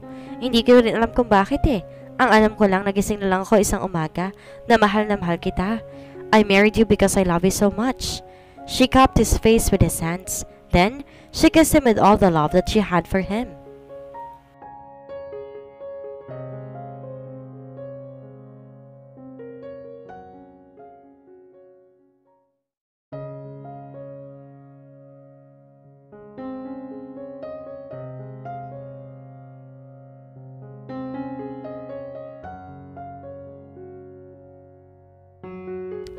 Mahal ko ang anak natin but I can't lose you. Nanigas si Ava sa sinabi ni Drake. Kapag Juan kumalasi sa pagkakayakap sa asawa, she could see frustration and conclusion in his face. Dr. Estanislao told me everything. Why did you lie to me? Napayo ko si Ava. How can I say it? Yeah, how can you say it to a monster like me? He shook his head and then he held her hands. Hindi ko alam kung anong gagawin. Now, it was her turn to shake her head. You don't have to do anything. He kissed her hands. I don't want to let you go. I can't. Tears were starting to fall from his eyes again. Bahagyang tumigas ang anyo ni Ava. I am not letting go of our child either. Halos matanggal ang kanyang ulo sa pag-iling. Pinagdikit ni Drake ang mga noo nila. I know baby, and I love you more for that. I love you both. You and our child are the most beautiful things that ever happened to me. They did not let go of each other's hand. She just couldn't say it, but she couldn't let go of him too. She felt like screaming. Life was unfair. Pwede na sila ni Drake ngayon dahil mahal na rin siya ng asawa. Ngunit hindi magagawa ni Ava na isakripisyo ang buhay ng sariling anak para lamang sa pansariling kaligayahan. Sana tumigil ang oras sa pagtakbo. Hawak ni Ava ang kamay ni Drake ng mahigpit na tila ba makakaya niyang pigilan ng oras. Mahal na mahal kita. Hindi ko alam kung paano nangyari pero hawak mo na ngayon ang buhay ko. Iniangat ni Drake ang kanyang kamay. Hawak na ng mga kamay na ito ang buong pagkatao ko. Si Ava na ang kusang yumakap sa asawa. Nahiling niyang sana may paraan pa, kung sana lang. Ava was at the veranda, enjoying the evening air. She couldn't think straight. Mabuti na lang at tila balsamong humahaplos sa bawat himaymay ng kanyang kaluluwa ang malamig na hanging panggabi. Nevertheless, uncertainty filled her heart. Hindi tamang pinakita niya kay Drake kung gaano niya ito kamahal. 5 buwan na ang nasa sinapupunan ni Ava. Ibig sabihin 4 na buwan na lamang ilalagay niya sa piling ni Drake. And showing him her love would be selfishness on her part. Iiwan din niyang asawa. Ang dapat na gawin ni Ava, sanayin si Drake na wala siya. It was the painful truth. She would die in 4 months. Time, and they couldn't do anything about it. It was better for them to get used to that fact now. She had to. Maya-maya, may umakap sa mga braso niya mula sa likuran. Wala nang may iyayakap sa kanya, kundi si Drake. He buried his face against her shoulder and inhaled her scent. She closed her eyes. How could she think of ways to be apart from him if he was this close? Promise me, we will never give up, ani Drake. Nagsimula na namang manikip ang dibdib ni Ava. She closed her eyes and savored the moment. This moment would stay in her mind and in her heart forever. Napadilit si Ava nang bumitiw sa kanya si Drake nang marahan siyang ipihit paharap nito. She tried to look away but he cupped her face and captured her gaze. She was drowning in his eyes. Walang ibang masasalamin sa mga mata ni Drake kundi sinseridad at determinasyon. Promise me we won't give up. We won't let fate overcome us. We will fight for our love no matter what. Mabubuhay kayo ng anak natin. That I promise you. Drake, I'm gonna die. No, don't say that. I will be dumb if I'm going to let you die without doing anything. You will leave and don't you ever say that you're gonna die. Tumigas ng bahagya ang anyo ni Drake at muling na puno ng determinasyon. Drake! Muling dumaloy ang kanyang mga luha. We are going to talk to Dr. Estanislao tomorrow. We will take whatever chances we've got. Gaano man kaliit yon. If she turns us down, then we're going to ask for a second opinion. We can have the best doctors in the country or even abroad. He was crying now. Higit pa marahil sa ginawa niyang pag-iyak. She believed him. She had all the reasons in the world to give up, but his eyes told her a different story. His eyes gave her so much hope. Kung hindi lang sana sinabi ni Drake na mahal siya nito, hindi sana maging komplikadong lahat. She would die peacefully and contentedly. Pero ngayong alam na ni Ava na mahal siya ng asawa, ay hindi niya maiwasang umasa. She wanted to live. She did not want to leave him and their child. She wanted to be with them. Just like what he told her, they would take whatever chances they've got. I love you, Drake, and I will fight for our family no matter what. Hindi ko kayo iiwan ng anak natin. Nakangiti si Ava kahit tuloy-tuloy na ang pagtulo ng kanyang mga luha. He brought her close to his chest. I love you too, and I'm not letting go of you. Hope springs eternal. Now she believed in that. Hindi din posible dating mahalin si Drake kung natagkatotoo iyon. Noon walang dahilan para lumaban si Ava, but it was a different story now. Magkasama nilang lalabanan at haharapin ang lahat. Mahigpit na magkahugpong ang mga kamay ni na Ava at Drake. Papunta sila sa klinik ni Dr. Estanislao. Drake kissed his wife's hand and held it tight. Ayaw niyang bitawan yon kahit saglit. He had been such a jerk, but that was before. He would do everything within his power to save her. Last night surpassed everything. Wala pa siyang taong pinagkaanan ng ganun. Kay Ava pa lang siya nangako. He was willing to give up everything for her and their child. Ilang saglit pa huminto na sila sa tapat ng ospital kung saan naroon ang klinik ni Dr. Estanislao. Ilang saglit pa'y nasa loob sila ng klinik. He inhaled deeply. This is it. He gave his wife a reassuring look. Please have a seat, Mr. and Mrs. Sullivan, ani Dr. Estanislao. Umupo sila sa visitor's chair pagkatapos makipagkamay sa doktora. They were still holding each other's hands tightly. So, what is your decision? Tanong ng doktora. We're keeping the baby. Mabilis ang sagot ni Drake. As I have said before, the pregnancy would be too risky, Ava. You might die of complications. Your heart might not take it. Huminga ng malalim ang doktora. Are you sure you want this? Inunahan sa ni Ava sa pagsagot. Yes, we're willing to take even the slightest chance, please. Dr. Estanislao, help us. Marahang tubango ang doktor. To tell you honestly, the chances of survival are very low. Only a miracle can change these things as it is. Please, Dr. Estanislao, I will give everything. I'm willing to pay twice. No, Twice as much. Take all my money if you want. Just save my wife and my child. Pinukpok ni Drake ang desk ng doktora. Drake! Hinawakan ni Ava ang kanyang kamay upang payapain siya. Nang tingnan niya ito'y mabilis sumupa ang galit niya. I will help you. I will try my best. Wika ni Dr. Estanislao. I'll check up on you again. Maaring maliit lamang ang chances pero sigurado, pangahawakan pa rin ninyo noon gaano pa man kaliit yon. Might as well hold on to whatever hope you've got. Your problem is not congenital heart disease, but congestive heart failure. Ani Dr. Estanislao. What does that mean? Tanong ni Ava habang mabibig na nakahawak sa braso ni Drake. Kung congenital ang case mo, we need further tests done on you. We need to determine on what stage your sickness is in. Malamang na wala na talagang pag-asa, but I can see some hope if you got congestive heart failure. Agad ang pagbaha ng tuwa sa dibdib ni Ava.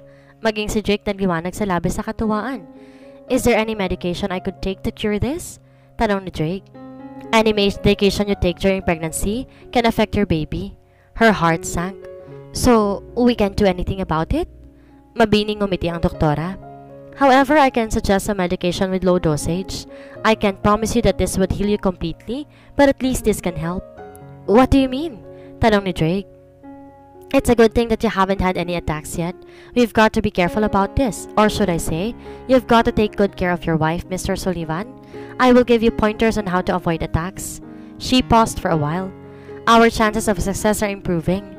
Marami kang dapat iwasan mga bagay, Ava. Kung hindi ka rin magkakaroon ng mild attack hanggang sa bago ka manganak, maaaring makaligtas kayo ng anak mo. But then again, I'm not giving you 100% reassurance. We will take whatever chances we've got. Punong-puno ng pag-asa ang tinig at mukha ni Drake. He kissed her hand and smiled at her. She smiled back at him. Marami pang sinabi ang doktora. May payo tungkol sa kalagayan niya. Drake was so serious about it, he even took down notes. There might still be a chance for them. Her heart was filled with hope at the thought. Another 2 months passed and Ava was now 7 months pregnant with her baby. So far, everything was going according to plan. Napagpasya nila ni Drake na wag nang maipaalam kahit kaninong kanyang kalagayan. Maging sa mga magulang nila, itinago rin nila ang totoo. Malaki ang naitulong ng mga payo ni Dr. Estanislao. Tuloy-tuloy ang pag-inom ni Ava ng mga medication at vitamins. Regular din ang pagbisita nila sa doktora. Hindi na siya nagpapa-ultrasound upang alamin ang gender ng kanyang anak. They wanted it to be surprise. Drake went home early every day.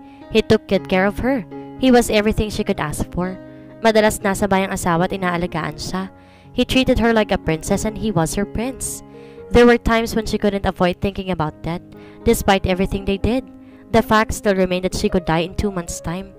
The hands of time were moving faster. Ayaw ni Ava na lubusang umasa, ngunit kabaliktaran ang nangyayari kapag nakatitig siya sa mga mata ni Drake. She could actually hope for a better future with him around. His eyes gave her the promise of a better tomorrow and a bright future with him. She wanted to spend every day with him beside her. One day, they went to the beach. It was a private beach resort in San Marcelino, which was owned by Drake's parents. He brought her there one afternoon. Alas 5 na ng hapon kaya hindi na mainit ang sikat ng araw. She lay on the blanket on the sand while her husband flew a kite. She did not know that flying a kite on the beach was even possible until now.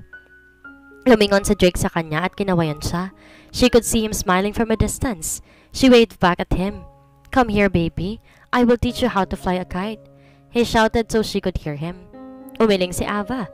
Ikaw na lang. Manonood na lamang ako. She shouted back at him. I love you, baby. She giggled involuntarily. I love you too. She could never be happier. Ilang saglit pa'y nakita niyang tumatakbo papalapit sa kanya si Drake. Nang makalapit o kinintilan siya ng asawa ng halik sa mga labi. I'm hungry, babe. Let's eat. Yaya ni Drake sa kanya. Okay, iyahanda. No, babe. I will be the one to prepare our meal. Putol ito sa kanya sabay kindat. He earnestly prepared their food. Nilabas si Drake ang lahat ng laman ng picnic basket at mabilis ang inihain. Napapalakpak si Ava sa dami ng mga pagkain. Everything looked yummy. Most of it were fruits and vegetables. Babe, tataba ako nito. Kunwari reklamo pa ni Ava. He laughed merrily. Don't worry, babe. I'd still love you kahit maging kasinlapad ka pa na refrigerator. Whoo! Bola! Ang lakas ng tawa ni Drake. I'm telling you the truth, baby. Dumukwang ito at hinilot ang kanyang noo upang alisin ang gatla roon. Napangiti si Althea. Nang akmang magsasalita ito'y dumampot siya ng cat-cat. Wala nang balat iyon kaya't sinalpak niya iyon ng buo sa bibig ng asawa. Now it was her turn to laugh. She immediately gathered some grapes and put them all inside his mouth so he could not speak. In turn, he picked up the bowl of fruit salad and got a spoonful of it and did the same thing to her. Walang nagawa si Ava kundi nguyain ang isinubo ng asawa. Hindi pa man niya halos nalulunok iyon, muli na naman siyang sinubuan ni Drake. Siguro sambako lang kanyang mukha dahil pagkalakas-lakas ang tawa ng asawa. Muli siyang dumampot ng ubas at sinubo yon kay Drake. He did the same thing to her while laughing. Gustong mainis ni Ava at gumanti ulit ngunit natawa na lamang siya. He reached for her and kissed her. Hindi niya nagawang tumugon dahil sa bigla siyang na-outbalance. They fell to the ground sideways. Nanatili lamang sila nakahiga at nakatagilid, looking into each other's eyes. He traced the contours of her face. I wish we could stay like this forever. She held his face, her throat constricted with sudden emotion. Hindi naman pwedeng nandito lang tayo habang buhay. Paano kayo kung umulan? She tried to crack a joke. He smiled. We will be together forever, Ava Vasquez. That I promise you. He kissed her hands. Right then and there, she felt like bursting into tears. She wanted to believe that they could be together forever. Mahal kita, Drake Sullivan. Whatever happens, I will always love you. Bumangon si Drake at tumayo. Nilahad nito ang kamay sa harap ni Ava. She reached for it and as soon as was on her feet, he hugged her. Walang mangyayari sa iyo, Ava. Walang mangyayari sa inyo ng anak natin. She wished that time would stand still. His arms promised her safe haven. The warmth he gave brought her the highest comfort she could ever wish for. Ava was busy preparing dinner. Isang oras na lamang at darating ng mga magulang nila na Drake. She invited them over for dinner. Hindi alam ni Drake ang kanyang ginawa. She wanted to surprise him. Tiyak na mauunang dumating ang mama at papa ni Ava dahil sa karating bahay lamang nakatira ang mga magulang, hindi gaya ng mga magulang ni Drake. Isa pa, namimiss na rin naman niya ang kanyang mga magulang. Halos ilang buwan na rin di nakikita ni Ava ang mama at papa. She was almost 9 months pregnant with her baby. Ma'am Ava, parang may malaking okasyon na. Pula ng isang kasambahay na katulong nila ni Yaya Andeng sa paghanda. Oo nga ma'am, segunda ng isa. Darating sina mama at papa, pati sina mommy at daddy. Maiksing paliwanag ni Ava habang inilalagay sa serving plate ang mga ulam. Akala ko po kasi... Akala mo ano? Curious sa tanong niya. Akala ko po, anniversary ninyo ni sir. Tila nahihiyang sabi ng kasambahay. Kayo talaga. Umiral na naman yung pagkachismosa ninyo. Sawata ni Yaya Andeng sa mga kasambahay.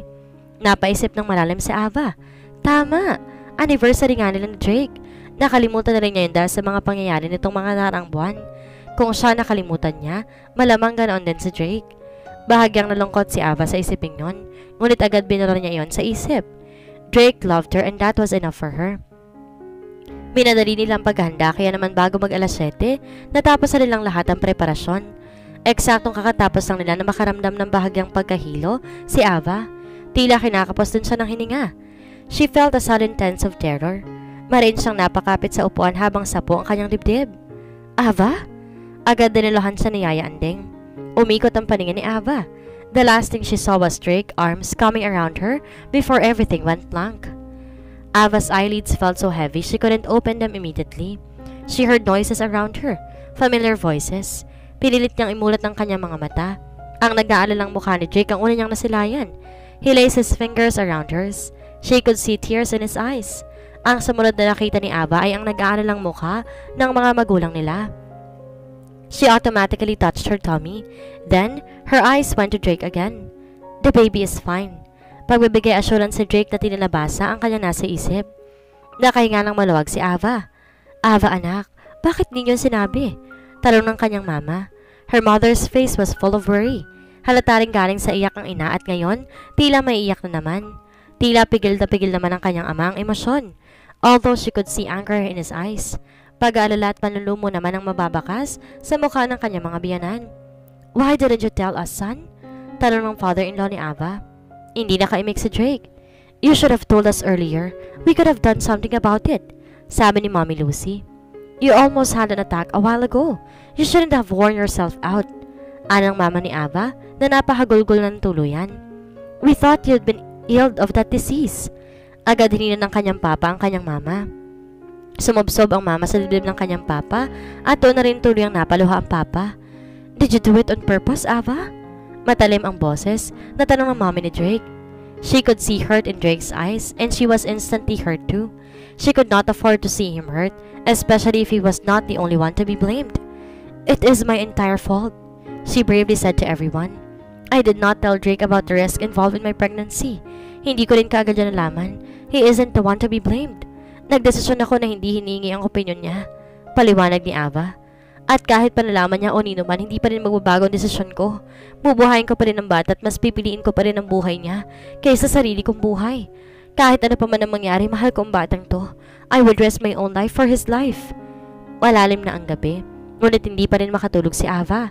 Total lang dati, pinapalipas silang gabi roon ng mga magulang nila. Hindi na nila muling pinag-usapan ang tungkol sa kanyang kalagayan. Naunawaan na rin marahil ng mga ito kung ano ang kanyang nararamdaman. Drake went downstairs to get her a glass of milk. She was sitting on the lazy boy na nakaharap sa veranda. Binuksan ni Ava ang glass panel upang matanaw ang kalangitan. The skies were full of stars, and starry nights were supposed to be a beautiful sight that could soothe a gloomy feeling, but they were of no use to her right now. She suddenly felt like she was crying. Pinapahid ni Ava yun ang maramdaman ng mga kamay ni Drake sa kanyang balikat. She pulled him closer to her. Bahaga siyang umisol at pinaupo ang asawa sa kanyang tabi. Pinasandig naman siya nito sa dibdib nito. I have a good idea, babe, ani Drake kapag kuwan. What's it? Let's think of a name of our baby. She smiled. That's a good idea. Well, if it's a baby boy, I want to name it after you. He would be Drake Sullivan Jr. He laughed. Really? Okay then, if that's a girl, I will name it after you. I'm pretty sure she will be as beautiful as you are. I'm sure if he's a boy, he will be a lot like you, and surely will be more handsome than you. She giggled at the thought. Well, I can't argue with that, he grinned. And if she's a girl, she will probably be well pampered by you, she added. Lalaking mabuti ang anak natin, natitiyak ko. I'm sure you will raise him well. Siguradong bubusugin mo siya sa pagmamahal. Mamahalin mo siya gaya ng pagmamahal mo sa akin. She could feel him trembling. May naramdaman si Ava na pumatak sa kanyang kamay. She looked up to him and saw he was crying, even as he smiled. You will always be around. We will nurture him together. We will see him grow up. We will take care of him together. She was crying now. Makikita natin siyang lumaki and someday, he will also meet someone who would love him as well. Maraing hinagka ni Drake ang kanang kamay. Oh yeah, someone like you. And someone like you too. Dugtong ni Ava. He kissed her forehead. Happy anniversary, baby. Maang na napatingin siya sa asawa. You remember? Yes. May dinuko to sa bulsa. It was a platinum ring. She was stunned. Simple lamang inatatatampo ka ng isang brilyantos sa gitna. She felt in love with it instantly. Hinugot ni Drake ang gold ring sa kanyang daliri at baliwalang inihagis iyong sa kung saan. Ipinalit ito roon ang hawak na singsing. I have mine too. Iniangat ni Drake ang kaliwang kamay upang ipakita sa kanya ang kaparehang singsing. It's beautiful, sambit ni Ava. I'm glad you like it. That other ring isn't ours. I did not choose it, nor did you. This ring, on the other hand, I give it to you as a sign of my undying love. Happy 4th anniversary, Drake. He kissed her softly on the lips. It was full of emotion and love he had for her. We will grow old together. We will celebrate our 5th anniversary, 10th, 25th, 50th. We will see our child grow up, marry and have kids. He will give us lots of grandchildren. Yes, natatawang sang-ayon ni Ava. They were crying and laughing at the same time, kissing and hugging and listening to each other's heartbeat. Her heart swelled with love for this man. Her heart ached for him all the more. Hindi akalain ni Ava na darating ang ganong sandali. Whatever happens, even if my heart stops beating, it will not stop from loving you. Nakahiga sa stretcher si Ava na itinutulak ng mga nurse. Drake held her hand ever so tightly. She did not want to let go of his hand. Malakas si Ava kapag hawak niya iyon. Drake, do not let go of my hand. Nahihirapang pakiusap niya sa asawa. I won't, baby. I won't. She saw fear and worry in his eyes. This was the moment of truth. There were only two options. She would either make it out alive or not. She wasn't ready to leave Drake yet. I love you, Drake. I love you too, he frantically said. Pagbukas ng operating room, agad na hinarang si Drake na isang nurse. Sorry sir, pero hanggang dito na lang po kayo. Hindi po kayo pwede sa loob. Nakita ni Ava ang panulumo sa mukha ng asawa. Hanggang sa unti-unting sumara ang pinto ng OR. She was going to have her baby by a cesarean section because of her heart condition. Maya-maya pa'y unti-unti nang bumigat ang talukap ng kanyang mga mata hanggang sa tuloy nang mapapikit. Drake's image was very clear in her mind. She could imagine his handsome face smiling at her. It gave her more than enough courage to survive this before she finally succumbed to a deep sleep. Drake used all his might to stop himself from crying. He had to be strong for Ava and her baby. He did not pray often or call to God. Actually, he really did not pray at all. But at that very moment, he couldn't really rely on anything or anyone but God. He felt someone touching his back. It was his mother. Kasama nitong kanyang ama at ang kanyang in-laws. Hindi niya na nakayanan pa na daramang emosyon. Tila batang umiyak si Drake sa mga bisig ng ina. Mommy, I can't live without her. I love her so much. Napahagulgol na si Drake sa sobrang takot at lungkot na nadarama. I won't be able to forgive myself if something happens to her. Hindi ako mabubuhay nang wala siya. Shh! Nothing will happen to Ava. She will be safe. Sila ng anak ninyo. They patiently and worriedly waited outside the OR. Pagkalipas ng ilang oras, sabay-sabay na napatayo sila nang lumabas doon si Dr. Estanislao. Si Drake ang unang lumapit sa doktora. He swallowed the lump in his throat before he asked her about his wife and child. Dr. Estanislao's answer almost made him faint. 6 months later, Drake walked slowly, as if he were walking on the clouds. He carried 2 bouquets of white roses. He was at the Ruby Memorial Park. Nasa bayan ng San Felipe, na ilang bayan ng pagitan sa Castillo. He had traveled all the way from Castillo to visit the graves of his loved ones. He felt a sudden sense of sadness as he got closer to the graves. Nang marating ang mga iyon, saglit at tititigan ni Drake ang 2 puntod. Kapag kwan, nilapag sa ibabaw rin ang mga bouquet ng bulaklak na kanyang dala.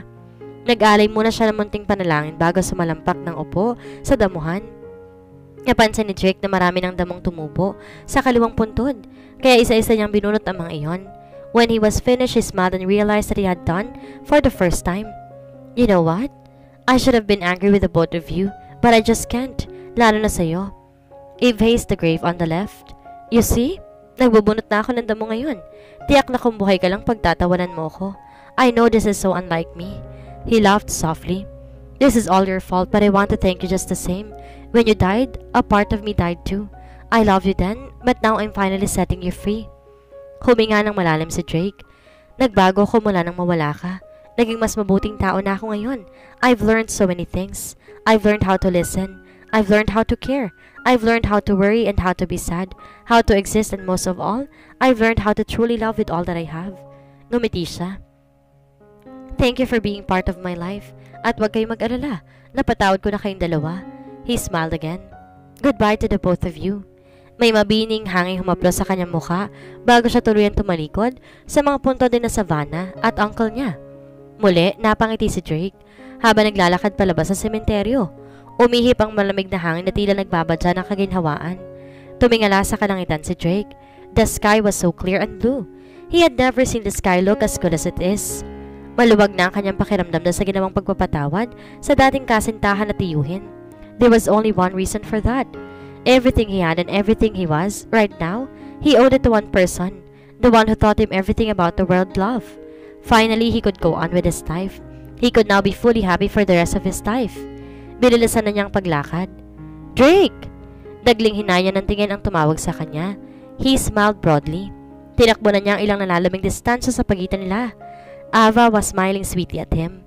Yes, she was alive, and so was their baby. Nalagpasan namang ito ang panganib nung nanganak ang asawa. Totoong nagmimilagro ang Diyos. Kung may salita lamang na hihigit pa sa love, yun ang marami na nararamdaman niya para kay Ava. Eksaktong pagtapat niya sa asawa, agad sinaklit nito sa bewang at inangat sa lupa. He wanted to hug her all the time.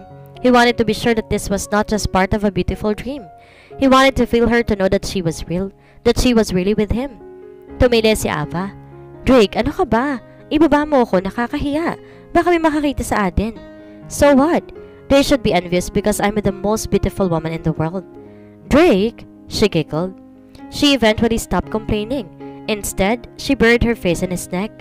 I love you, Drake, she whispered. He grinned and shouted his answer. I love you, Ava Sullivan. I love you so much. He slowly released her and searched her face as if he was memorizing every inch of it. Then, he slowly kissed her as a kiss that promised a happy life with him. They kissed passionately and thoroughly as if there was no tomorrow. He slowly ended the kiss and looked straight into her eyes. I love you. You are God sent to me. I will never ever let you go. And I promise to protect you. You and our son are the most beautiful things that ever happened to me. May emosyong pahayag ni Gabriel. She tiptoed and kissed him. Speaking of our son, I'm sure he's enjoying his grandfather and grandmother's company. Tumango si Drake bilang pagsang-ayon. Kapag Kwan, inakba niya si Ava at Inaki papunta ng sasakyan. Nakasandig ang ulo ng asawa sa kanyang dibdib habang naglalakad sila.